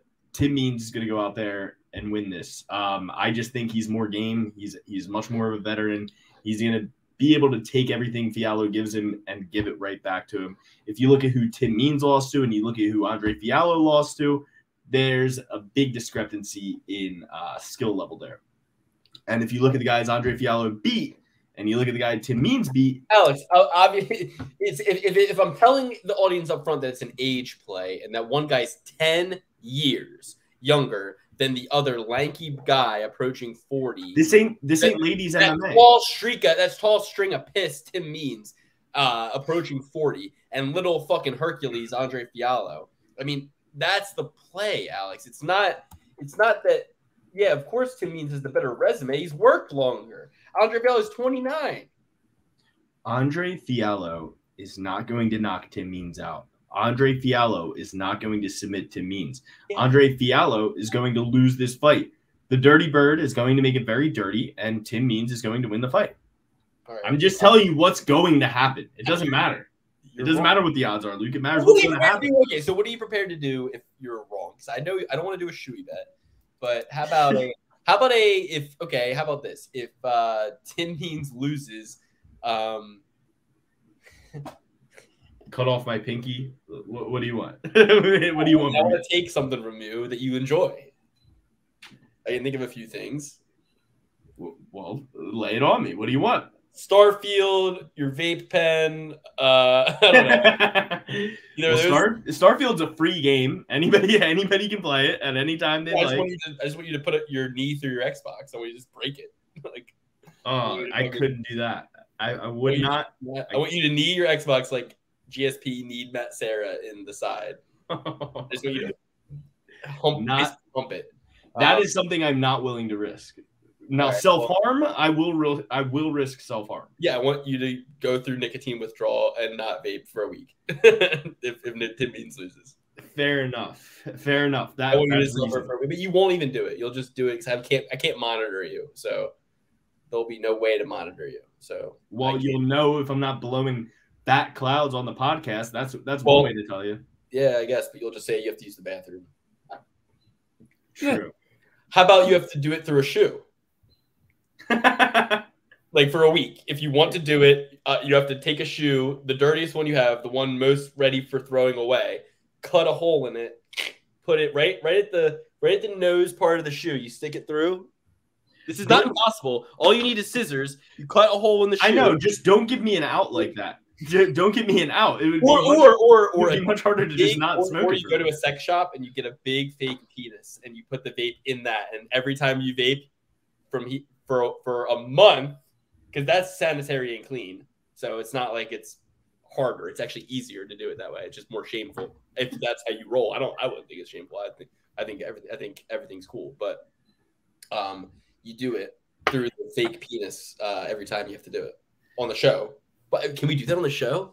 I don't know if we're allowed to bring sex toys to the show. All right, but you could do it in your personal life, and then on the show, you could put it right here. You could put it right here, and you could be like, "Hold on, guys," and you have to say, "Hold on, guys, I have to go off camera for this," and then you go off. You know what I mean? You could do that. Fair enough. I'll take that. Loses, that's the bet. 1 week, 1 month, actually, 4 episodes, 1 month. Would you take that deal, Dan? I'd take that deal. Dumb. Indian's gonna get knocked the fuck out. It's crazy. I'd take it for sure. And I have to do nothing if Andre Fialho loses. The favorite, the 2-1 favorite. No, you have to buy a vape and get I have to buy a vape and get re-addicted to nicotine for a week. Okay. Okay. Yes, I love this. If Andre Fialho loses, I go back to zinning for 1 week. I zin every day for a week, and then I have to stop cold turkey and suffer. No. You have to go. You have to do the hard stuff. You have to smoke cigarettes. Yes. I wouldn't be able to. I would start puking, dude. Like, I can't do it. I've tried. That's why I want a pack a day for a week. that's so bad. Oh my god, I would literally puke. Like, how dumb are you guys? Hey, you're the 2-1 favorite. How dumb are you guys gonna feel when Tim Means wins a split decision? I'm just happy we're gonna get. What's he gonna do? I'm happy we're at least going to either. Honestly, this might come back to bite me. You might just like trick your brain into like being addicted to penises. You know, if the wires might get all crossed up, and all of a sudden you're leaving your girlfriend, and you're like, I don't know why, I don't know, I can't, I don't know, I have to. Do one. And then Goomba is gonna come on here and hit us with a Manel Cop type fist fight. I already saw the stuff they made about me and Dan. That was messed up, man. I know. That was messed up. We have it for the archives. We have it. Hey, thanks for boosting my social profile, bro. It only helps me. You're only putting dollars in my pocket. More people were like, oh, who are these guys getting into these nefarious activities on their podcast? You think I have any shame? My Patreon's called the Fine Tooth Comb. Holy shit. All right, well, let's get on to the next fight. We're pretty long into this. And we got a fucking fight for the ages, boys. Malkoun Inoue versus Hana Goldy. Hana Goldy has an OnlyFans. Dan, what do you think about her OnlyFans? I have not perused. No, because why does her side hustle indicate that she doesn't want to fight? She's just getting an extra job. Because to want to fight, you need to fight. You got to fight to live the fight. And you need to be institutionalized.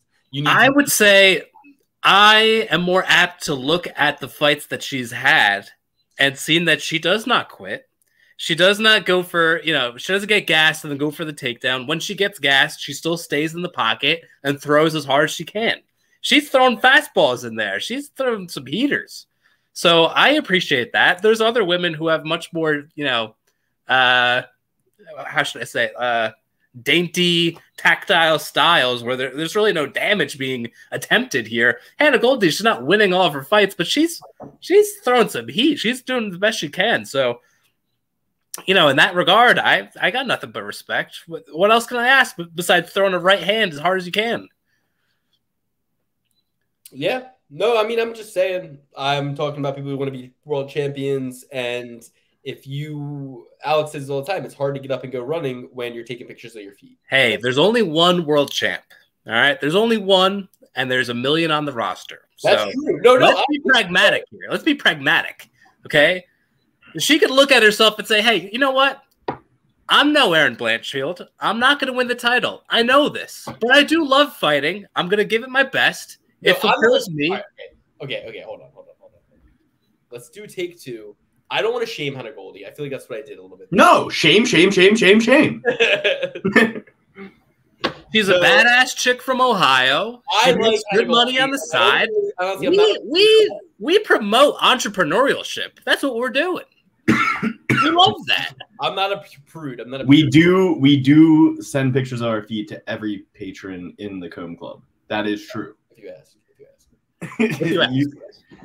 The bigger thing I'm more concerned about is that there quite literally has never been a Japanese champion in the UFC. Now, this particular Japanese fighter in Mizuki Inoue fights out of New York. Now, she's 14-6. She's coming off a loss. She's 29 years old.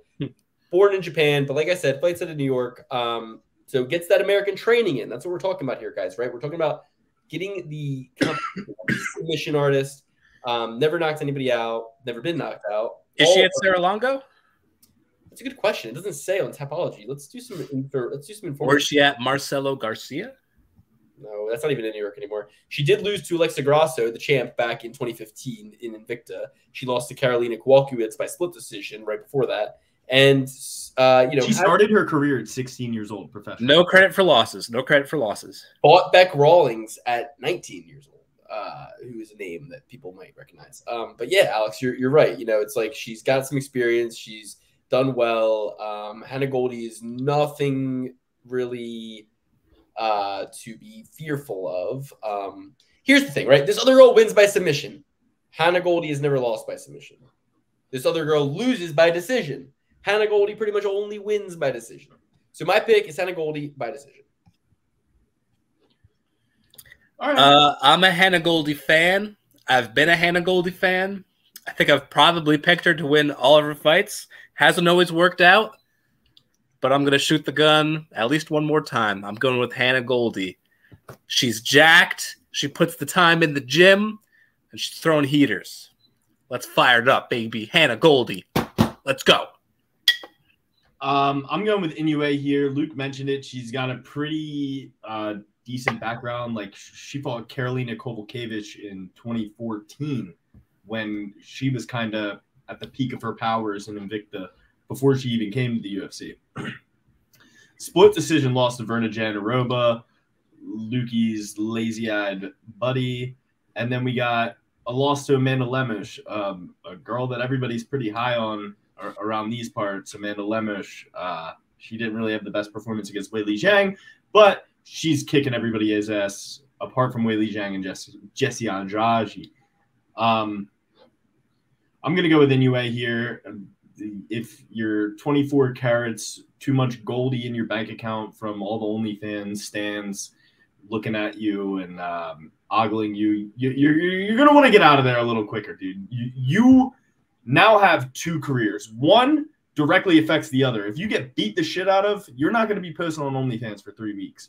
You're going to want to get out of there sooner. I think that she might get submitted, Luke. Inoue for the win. The OnlyFans can, cause she makes the world go round and makes the world feel good. The OnlyFans.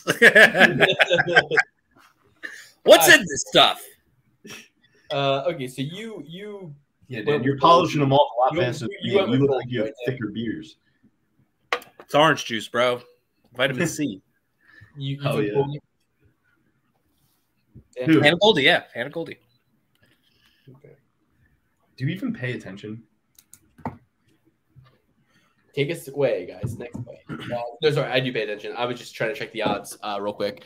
Hannah Goldy. Wow, Dan, we're gonna reap some rewards here. Hannah Goldy plus 225 underdog. Oh yeah, let's go, baby. Well, in that case, I think I might switch, boys. No. You and all of the world agree. Like it's Inoue, the girl who lost to Amanda Lemos, who didn't win a single second of her last fight. I don't know. Yeah, the slender little girl who's never won anything of note is going to come in there and beat the Ohioan Hannah Goldy, who's got bigger arms than all of us combined. Yeah. That sent me over the edge. What does Ohio breed? Hannah Goldy, she was a waitress and a hairdresser, I think, or a personal trainer. She looks like a hairdresser. She worked at a gym, and she was a waitress and then the pandemic came. The government took away all her money and her ability to make money, so she started an OnlyFans. So she's really more of a victim, and I think she should sue the government. Okay, let's move on.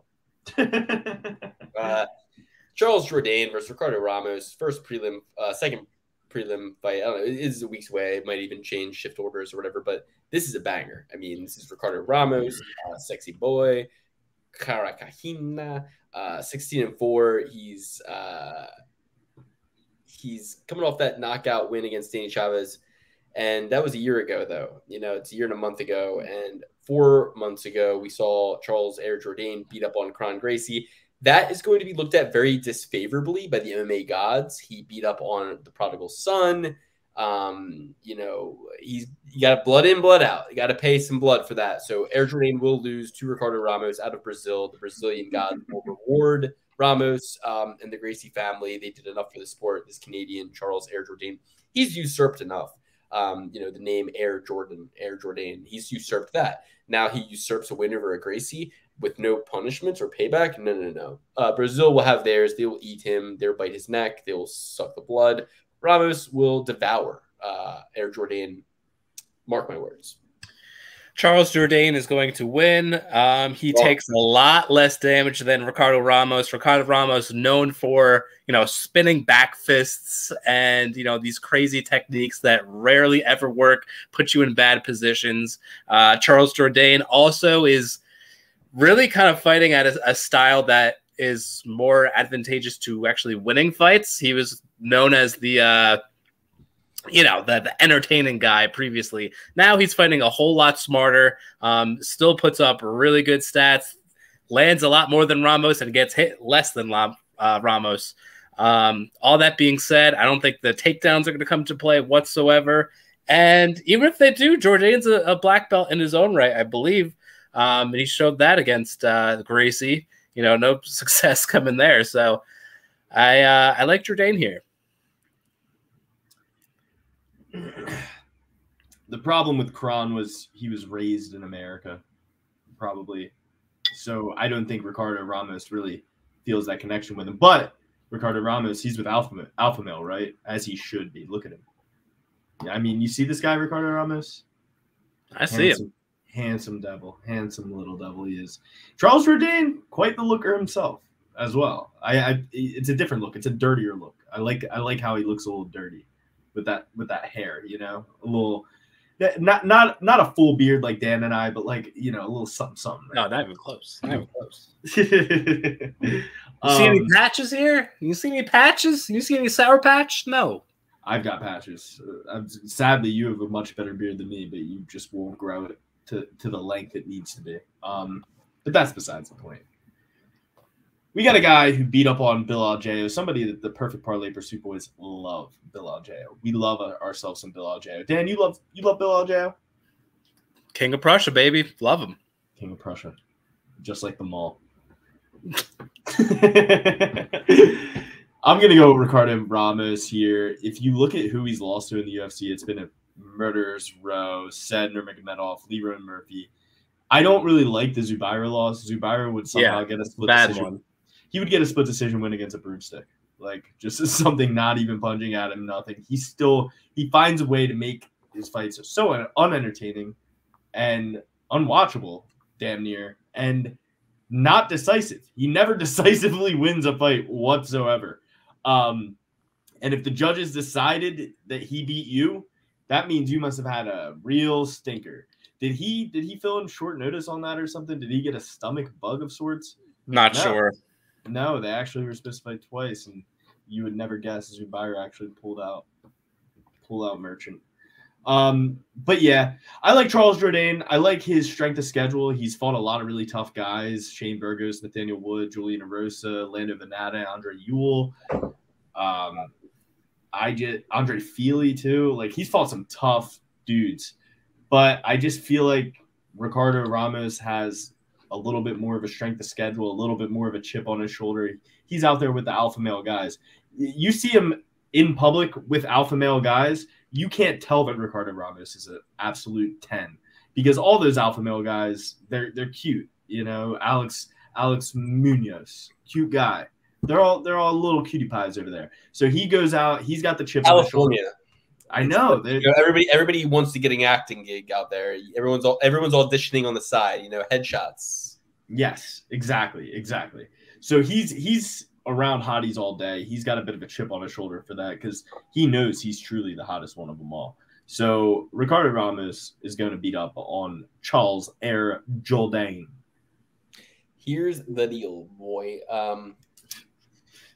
You know, we can just move on. We already all. I got to remember that when we all gave our picks, we just move on. We don't need to go. That's when the episodes take longer. Is when we go, we rehash. You know. So anyway, Mo Usman taking on Jake Collier. Mo Usman did right by me. Nobody had him. He was a big dog. He was taking on Junior Tafa. Big dog taking on Junior Tafa. I picked him, and he defeated the undefeated Junior Tafa.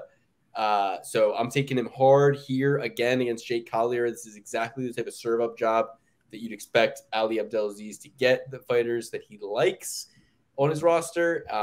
Jake Collier is a serve-up middleweight, fat ass, going to get his ass beat. Prototype. Yeah, you're the prototypical example of what not to do. 5-8.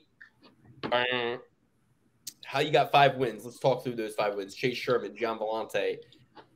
Nobody, and nobody. Meaning Ricardo Abreu, Marcel Fortuna, and Alberto Uda. Dan, have you ever heard of him? I guess when he beat Alberto Uda was 10-0. This guy, how the hell was he 10-0? It was at middleweight too. That was at middleweight. 14-4 now. So I mean, and he's lost to. How'd he get so damn fat? This guy's losses. You know what? This guy's losses. He's 0-2 in the UFC, but look at who he's lost to outside of the UFC. Makhmud Muradov, Hanat Fakhretdinov, Marvin Vettori in the UFC, Jake Collier in the UFC. So Jake Collier is a bad loss, but Marvin Vettori, Hanat Fakhretdinov, and Makhmud Muradov are pretty good losses to have, honestly. Are we digging through Uda's tapology right now? I'm at Alberto Uda's tapology. Alberto Emilio Pereira Uda, 39 years old, 6'3". Respect to you, my friend. You actually only have 4 losses, and they're not actually that bad, you know? Jake Collier is one of my favorite fighters in the UFC. He's living his best life while still being a man and fighting for a living. God respect that. He's eating that Missouri barbecue.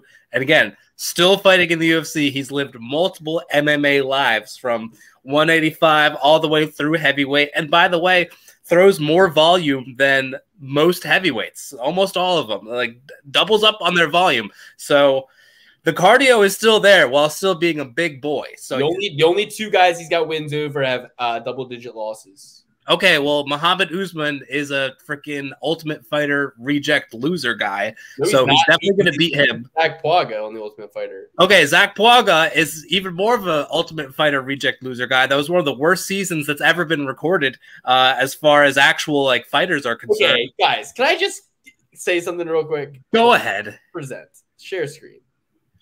Entire screen. I'm bringing out the whole ocean for this. Look at the fucking guy Dan is calling a loser reject. Whatever. He is a loser reject. Look at his form. His form. 9-2, dude. 9-2. Hold on. Like, let's just take a look at something real quick. Fortis. Do you see this? Fortis. That's a good gym, right? Saif Saud, good guy. How has he lost and by what way? Okay, so he lost. He won the Ultimate Fighter, so he's not a reject. He won it. So that. Then wait, Dontel Mays. Okay, yeah, his fourth fight ever. He lost his first loss to Dontel Mays. Okay, no worries. We move on. Who just knocked out Andre Arlovsky, guys? It looks like. By the way, he lost the decision to Dontel Mays. Then here it says that like rear naked choke round 2. Pretty deep into round 2 in the PFL when he's 7-0 or 7. He was 7-1 here, and you know this guy's 6-2 currently. A man of all war. knockouts and submissions, no decisions. Seems like he gassed. His last win was against Muhammad Usman. Seems like he gassed. Then you go up a little bit. He wins the Ultimate Fighter and wins Junior Tafa with wrestling against a dangerous undefeated striker. Now we're throwing him a guy with 9 losses, who's only ever beaten guys with 10+ losses, who's 34 years old and is about to get his 10th loss so he can become like all the guys he beat, a washed 4-0 UFC reject. They're both 34. Bro, Muhammad Usman is going to be huffing and puffing by round 2 because Jake Collier is going to be putting the pressure on him. He's going to be backing him up behind that black line. He's going to be getting him up against the fence, throwing 1s and 2s at him like Sean Strickland, and he's going to be shooting takedowns. Usman's not going to know what is coming his way. And, I mean, think about some of the worst gas tank jobs in the UFC. He's going to be up there. The gas tank he has is the gas tank of a Honda Civic, puke green. He works at 7-Eleven. Well, guess what? Honda Civics can last a pretty goddamn long time. So joke's on you, you fucking idiot. Jake Collier's going to get the win. Muhammad Usman's going downtown Johnny Brown. It's picks like this that are the reason I'm 11. This will be one of the ones that put my lead further ahead. This is my boy. He's going to be on the show in the near future after he sees this clip of me boosting his ass up because he's the man. Jake Collier. Rodney, I can say we love you, but I love you. I want you on the show, Jake. Jake, I want you. Rodney, you're welcome on the show anytime, but I don't think you're going to beat Mo Usman. How about this? If you beat Mo Usman, you can come on the show and give me what for. But if Mo Usman beats you, this could be awesome. Will you be allowed? This is gonna be awesome. I can't wait until he sticks it in your face live on the comb. I'll fight him. I don't give a Let's go. I will meet up. We can wrestle. We can do jiu-jitsu. Or we can just go bare knuckle MMA. Whatever. You don't want to go bare knuckle with Jake Collier, bro. I'll go bare knuckle MMA, but not in a parking lot because that's that's like fighting Scorpion in the Netherrealm. You know what I mean? That's like fighting like Raiden in the Thunder Zone. That's like fighting Sub-Zero in the Ice Cave. Like it's like him in a parking lot. If it's an Applebee's parking lot, he's OP. He's overpowered. Oh, dude, he'll knock your ass out and then grill a steak on your bare back, Missouri style, baby barbecue. Let's go. Steak in my back. He'll go in and he'll get the appetizer sandwich. Anyway, Alex, so I guess I'll break the tie here. I'm gonna go with Mo Usman. Break it. You're a fucking idiot. I'm sorry. All right, everybody get something out. No. Okay. I don't. All right, timestamp. We're back. We're back, ladies and gentlemen. Alex and I have come to an agreement. So we're gonna trophy certify Mo Usman. No. No, Luke is on Mo Usman. I don't know how much of that we're going to cut out. Luke is on Mo Usman. Dan is on Jake Collier. And I still haven't made a pick. I'm going to go with Mo Usman here. If you look at Jake Collier, ever since he got all fat and disgusting, he's lost 5 fights at heavyweight. All 5 of his losses are at heavyweight. 1's at light heavyweight. He had 2 losses at middleweight. 3. So as soon as he decided he was going to become a big body, wide body Calabasas, he decided he was losing a lot of his fights. He's lost 3 in a row at heavyweight. Andre Arlovsky, Chris Barnett, Martin Vidal. Granted, the guys that he's lost to at heavyweight are pretty good, but the guys he's beat absolutely suck. Gian Vellante is even more fat, even more disgusting than Jake Collier, which is hard to do. And Chase Sherman, the Vanilla Gorilla, sucks. Guys, Dan, please reconsider and think. Let Dan, reconsider before next week. I was actually before the Ramos fight. I was looking and I'm like Fiziev, Ige, Rodriguez, Fialho, Goldy, Ramos, Usman.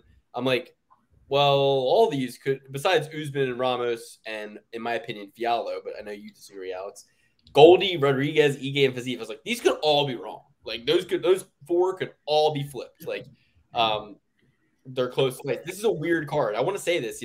7 out of 10 of the last fights I have won on, but like, this is a card where I'm like, there's not a lot that jumps out and screams at me. I'm gonna be honest.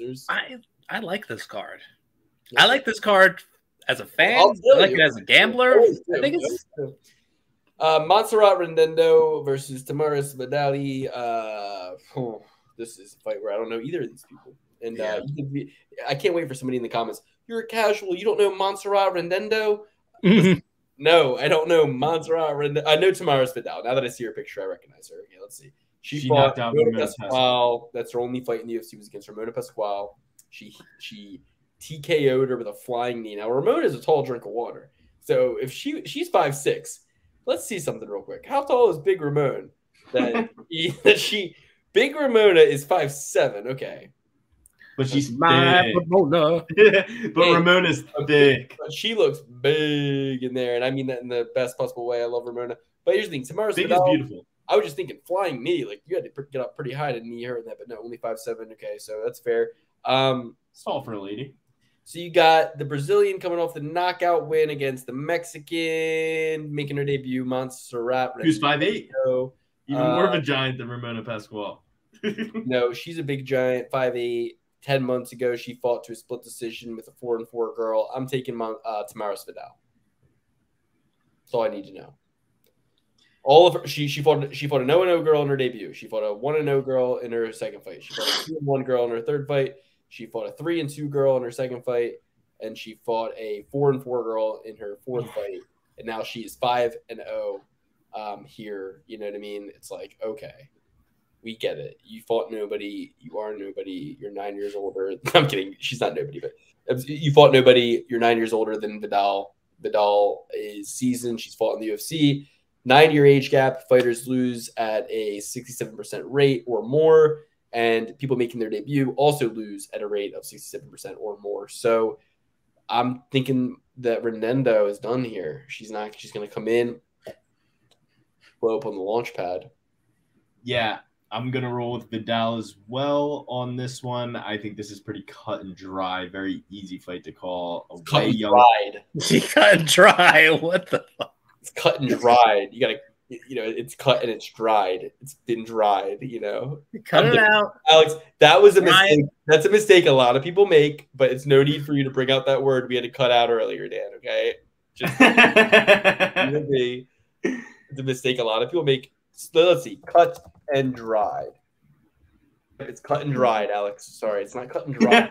I guess if it is cut and it is dry, then it has been cut and dried. So I don't like that I even did that to you, Alex. I'm sorry about that. Yeah, cut that part out. Cut that part out. In this episode, dude. I don't.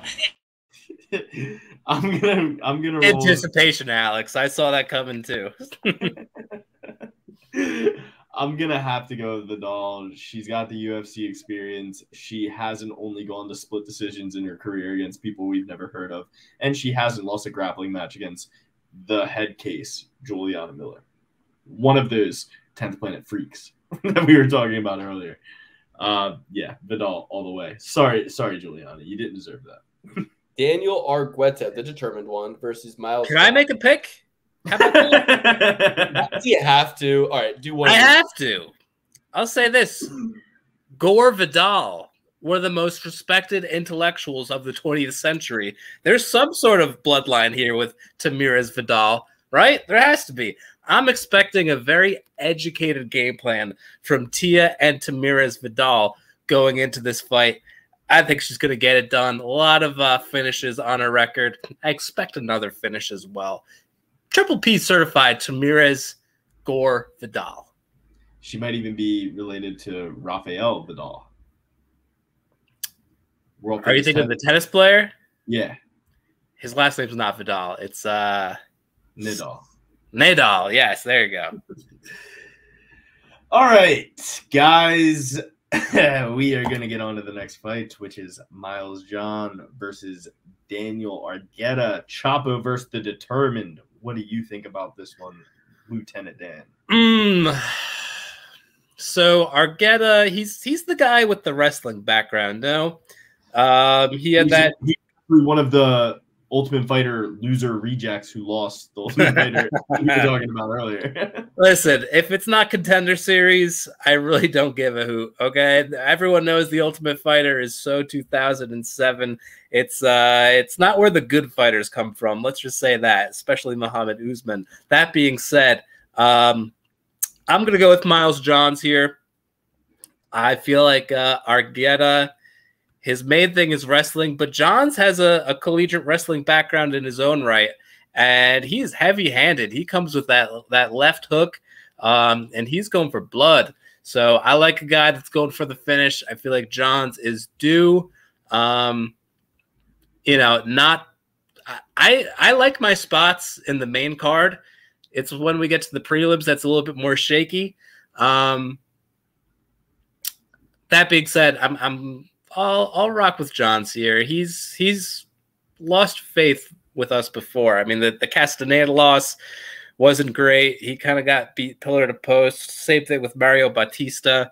And he doesn't have the best wins in the world. If you're looking at the Vince Moraleses and the Kevin Natividads. But I'm not super high on Argueta as well. So this might be a Miles Johns win. Yeah, I'm going to roll with Miles John. I wasn't very high on Argueta, but he had a great performance against Ronnie Lawrence. Wasn't he, choking him unconscious and the ref pulled him off before? Yeah, he won, but he didn't win officially. Yeah, that sucked for the parlay that night. I was pretty heavy on Argueta. But I'm going to roll Miles Johns. I don't really like what I see out of Argueta. He has had some good fights since his tenure in the Ultimate Fighter. Going 3-0 after that, then losing to Damon Jackson, and then winning his last two in the UFC. As far as I'm concerned, he dodged a bullet against Isaac Dolgarian, though. You fight him, you're not coming back. I'm going to roll Miles Johns here. I just think the experience is there. Hopefully that gas tank is a little better. He's coming out of Fortis MMA, a way better camp than Jackson Winklejohn. You mean Jackson Stinklejohn? Yes, I meant that exactly, actually. Yeah, Miles Johns. Is Luke here paging Dr. Lukey, paging Dr. CK? Are you around? Are you here? We got to do a seance. Yeah. Is Luke in this world? I've come back. Yes. Miles Johns versus You don't need to set it up. We set it up for you. Who do you think is going to win? Did you think we were just waiting here? I think Luke had some acid reflux. I can tell by his breathing. Yeah, something happened. Either that. I have a sick belly from the run. Basically what happened was this, everybody. So my significant other is on our way home, and on my way to get another beverage, I noticed there was some toys all over the floor. So I quickly scrambled and picked them all up in a matter of seconds. And then it might have saved me. You know, when she comes home, she might see the clean floor and be delighted instead of massively upset. So, and then I ran back, so I heard your guys' voice, and I got a little bit of a sick belly. So Daniel Argueta had that really, really great, impressive premature stoppage over Ronnie Lawrence. Remember that? Yeah. As far as I'm concerned, every stoppage I ever have is a little premature. So I'm going with Danny. All right, perfect. Danny Argueta? Yeah, I rode him in that last fight. I want to ride him again here. All right. Luke riding the horse that got him there. Next Brian up, Battle, our boy, the guy that broke our relationship with Ian Gary versus AJ Fletcher. It's funny how the webs we weave. That is webs we weave in this show. That is what got you guys in terrible favor with Ian Gary. Just because he was talking crap on Pooh Bear, not a kid. Oh yeah, that's right. That was the straw that broke the camel's back. He called Brian Battle deluded, which is worse than what I think he meant to say, which was probably delusional. But deluded makes it seem like he's like reduced, you know, watered down. Yeah, watered down exactly. So, yeah, I mean, it's not so unrealistic to think that Brian Battle could be an opponent for Ian Gary. Pooh Bear is ranked what? Let's see. Not ranked. I guess. I mean, he's had so many fights at this point. He lost to not Fat Gradinov, who cut through, you know, Kevin Lee like a hot fucking knife through butter. And then he knocked out Gabe Green. So yeah, he beats the Ghost here, I think, and makes it happen against Ian in the future. So I'm going with Brian Battle. 10-inch reach advantage, everybody. Oh, AJ Fletcher, his ape index is bad. Yeah, he's pale as shit. That's why they call him the Ghost. He's Dustin Poirier's bitch. I hate Dustin Poirier. I want to take shots at anybody who's even close to that man, and that's why it pains me that Joe Solecki, that's his favorite fighter, pains me. It's really what separates us or divides our friendship in a lot of ways. It makes us not able to be as close as we could be because I genuinely detest Poirier and he's fake. And same with Theo Vaughn. I like Theo Vaughn, but I can't ever get close to him. I know that because these Louisianians, they stick together, you know. And I'm not from a swamp, you know. You're from a sacrifice zone. I'm from a sacrifice zone, exactly. It's a swamp in other ways. The when I step in the mud, it's not mud. It's oil. You know what I mean? I have no idea what it is. It could be oil. At best, it's oil, but it probably is something much worse. Train derailment, oil, chemical spill. But anyway, guys, listen. It's not about us. It's about finishing our enemies. We took out Dustin Poirier with Justin Gaethje. Maybe we take out not only Ian Gary because he obviously wants Brian Battle not to succeed, but we take out AJ Fletcher. It hurts Dustin Poirier. It hurts Ian Gary. Brian Battle to hurt two of my enemies in one fell swoop with a kick. Here's what you're missing though, Luke. You're a Stone Cold Steve Austin guy, are you not? You did shave your head and Stone Cold stun just about everyone on the campus of your university. Wow. Now, AJ Fletcher, his last win was against Themba Gorimbo. And after he won that bout, he did a B&E on his home, which The Rock purchased for him, and he ransacked that place. Wait, what? So, no, that was when Themba Gorimbo didn't even have a home, Dan. Oh, okay. Well, I don't know. Check the timeline. What? Check the timeline on that. Regardless, I see where you're going on this. I just think that AJ Fletcher needs a little bit more credit based on your fanhood of Stone Rock Cold. Wouldn't buy a house for a loser, Dan. Well, he did. He had to get a win first. He had to get a win first, and then right. He got the house against Sato, right? Takashi, yeah, 6'9". Takashi 6'9". The pick is Brian Battle. 10-inch reaches. That's hard to overcome, especially a guy coming off a electrifying knockout. Yeah, I'm definitely going with Pooh Bear here as well. That reach advantage is crazy. They're pretty close in age. And, you know, Dan wants to put a lot of weight on this beating up a homeless man. If you beat up a homeless man where we're from, that's bad news. You do not beat up the homeless man. You do not roll around in the mud with them. You will get sick. We've seen it numerous times, especially from these boys. They're city savvy. They're a couple of New Yorkers. I'm just a country boy living my life. I guess I'll just kick off the next fight since we're solo potting right now. I will. I was actually debating whether I was going to show everybody us breaking down Strickland versus Adesanya because it's actually pretty good. Go back in the most recent episode we did, watch Strickland versus Adesanya, watch us re-break that down, and watch us be right again. And watch it soon because we take the episodes down. Don't say that. Okay. All right. Well, next up, we Jacob Malkoun versus Cody Brundage. Cody Brundage. I thought he retired. Am I thinking of somebody else? I thought that Cody Brundage, after he lost to Jourdain, he took his gloves off in the cage and retired.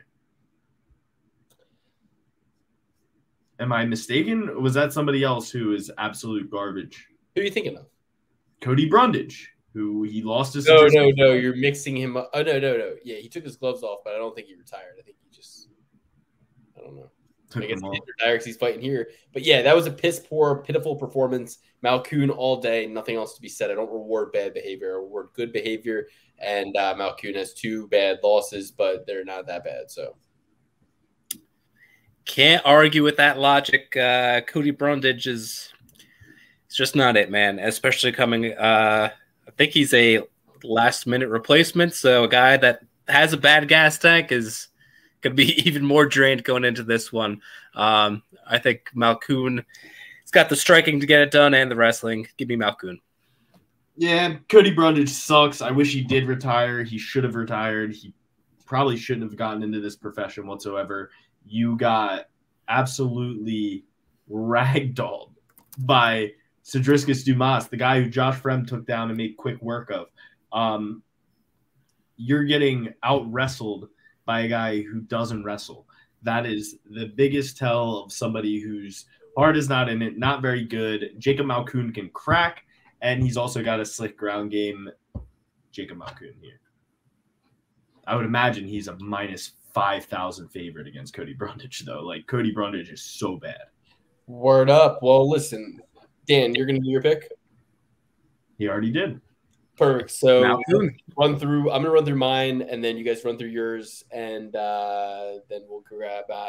We'll get out of here. Dude, Luke is skittering around like mom is coming home, and he just ate. No. He is so worried for his significant other and their. I'm removing it. It's not true. He is running around and cleaning during the podcast. No, I heard the baby crying into the room, so I didn't want to have that on the camera. If it was going to continue, it has stopped now. So I was just trying to wrap up quickly. Fair enough. You got to go with the fine-tooth comb, though. I was trying to read off my picks real quick so I could remove myself like that, and then my audio would be off. But and then I could address the crying baby. But that being said, so let's just go through the picks like cool guys. Yeah. So for me, it's gonna be Jacob Malkoun, Ryan Battle, Daniel Argueta, Tamaris Vidal, Muhammad Usman, Ricardo Ramos, Hannah Goldy, Andre Fialho, Marina Rodriguez, Dan Ige, and Rafael Fiziev. All right, and if you're rolling with me, you're going with Mateus Gamrot, Dan Ige, Marina Waluigi Rodriguez, Tim the Dirty Bird Means, Mizuki Inoue, Ricardo Ramos, Muhammad Usman, Tamirez Vidal, Miles Johns, Brian Battle, and Jacob Malkoun.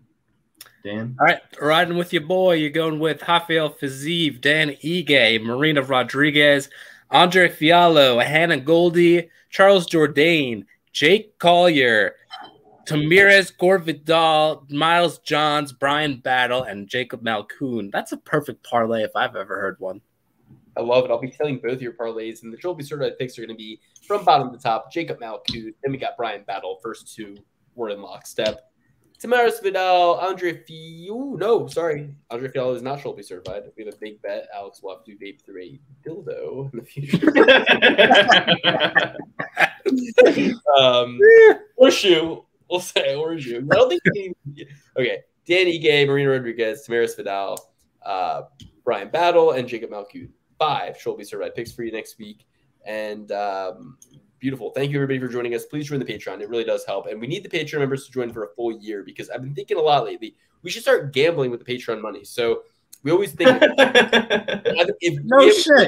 we have like a good Triple B certified pick, like we just all put all the money on the pick, and just make it a little fun. Like, let's gamble. So that should be like our promise to audience is like we'll build the money up, make gigantic bets.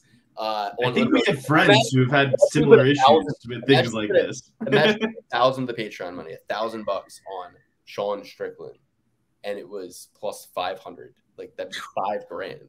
You know what I mean? And we have a lot of these Triple B certified dogs that we all agree on. I think we should start exploiting our edge, getting the Patreon money involved in our gambling bets. And if you join the Patreon, if you're a monthly member, give us that full year. We need that 100 up front. It's 100 for the full year. It's nothing. It's chump change. I literally won $1,100. I posted that bet in the Patreon last week. It's chump change. So get in there, join, give us your money to gamble with. Thank you very much. And I'm in for the gambling, but it cannot be sitting in Luke's account. It will be. And decisions. I'm so trustworthy. Chill, dude. I'm so trustworthy. I'm more worried about your decision making than your trust. I trust you. I just don't trust your decision making. We'll make the decision together. We'll place the bet. Okay. Anyway, everybody, we're just joking, but also give us your money. Thank you. We love you. Only and join us in the Patreon. We're going in there right now to break down Alexa Grasso versus Valentinenko. What's her name? Shevchenko. Valentina. I'm like, Valentine. That sounds right, but wrong. Valentina Shevchenko 2 with a fine-tooth comb, breaking it down in the Patreon yet again for the second time, going through all of our picks. And guys, we're also going to. What are we also going to do? Alex, help me out here. I'm also going to apologize to you right now because I talked you off of the Packers last week, and I told you that the Bears were going to win, and they got absolutely demolished. Nah, that wasn't what broke me. I picked the Packers. It was, it was the Bengals. Yeah, the Bengals actually were one of the only Dolphins. Great underdog pick with the Dolphins. Great underdog pick with the Jaguars. Great underdog pick with the Raiders. Great underdog pick with who else did we get? I think we got one more in there too. We picked. Either way, I mean, we gave people some good football picks week one. The only two that I got wrong were the Bengals really crushed all my parlays. The Bengals and the Bears actually. Those were the two. The Bengals and the Bears. Yeah, the Cowboys 40-0. Jesus.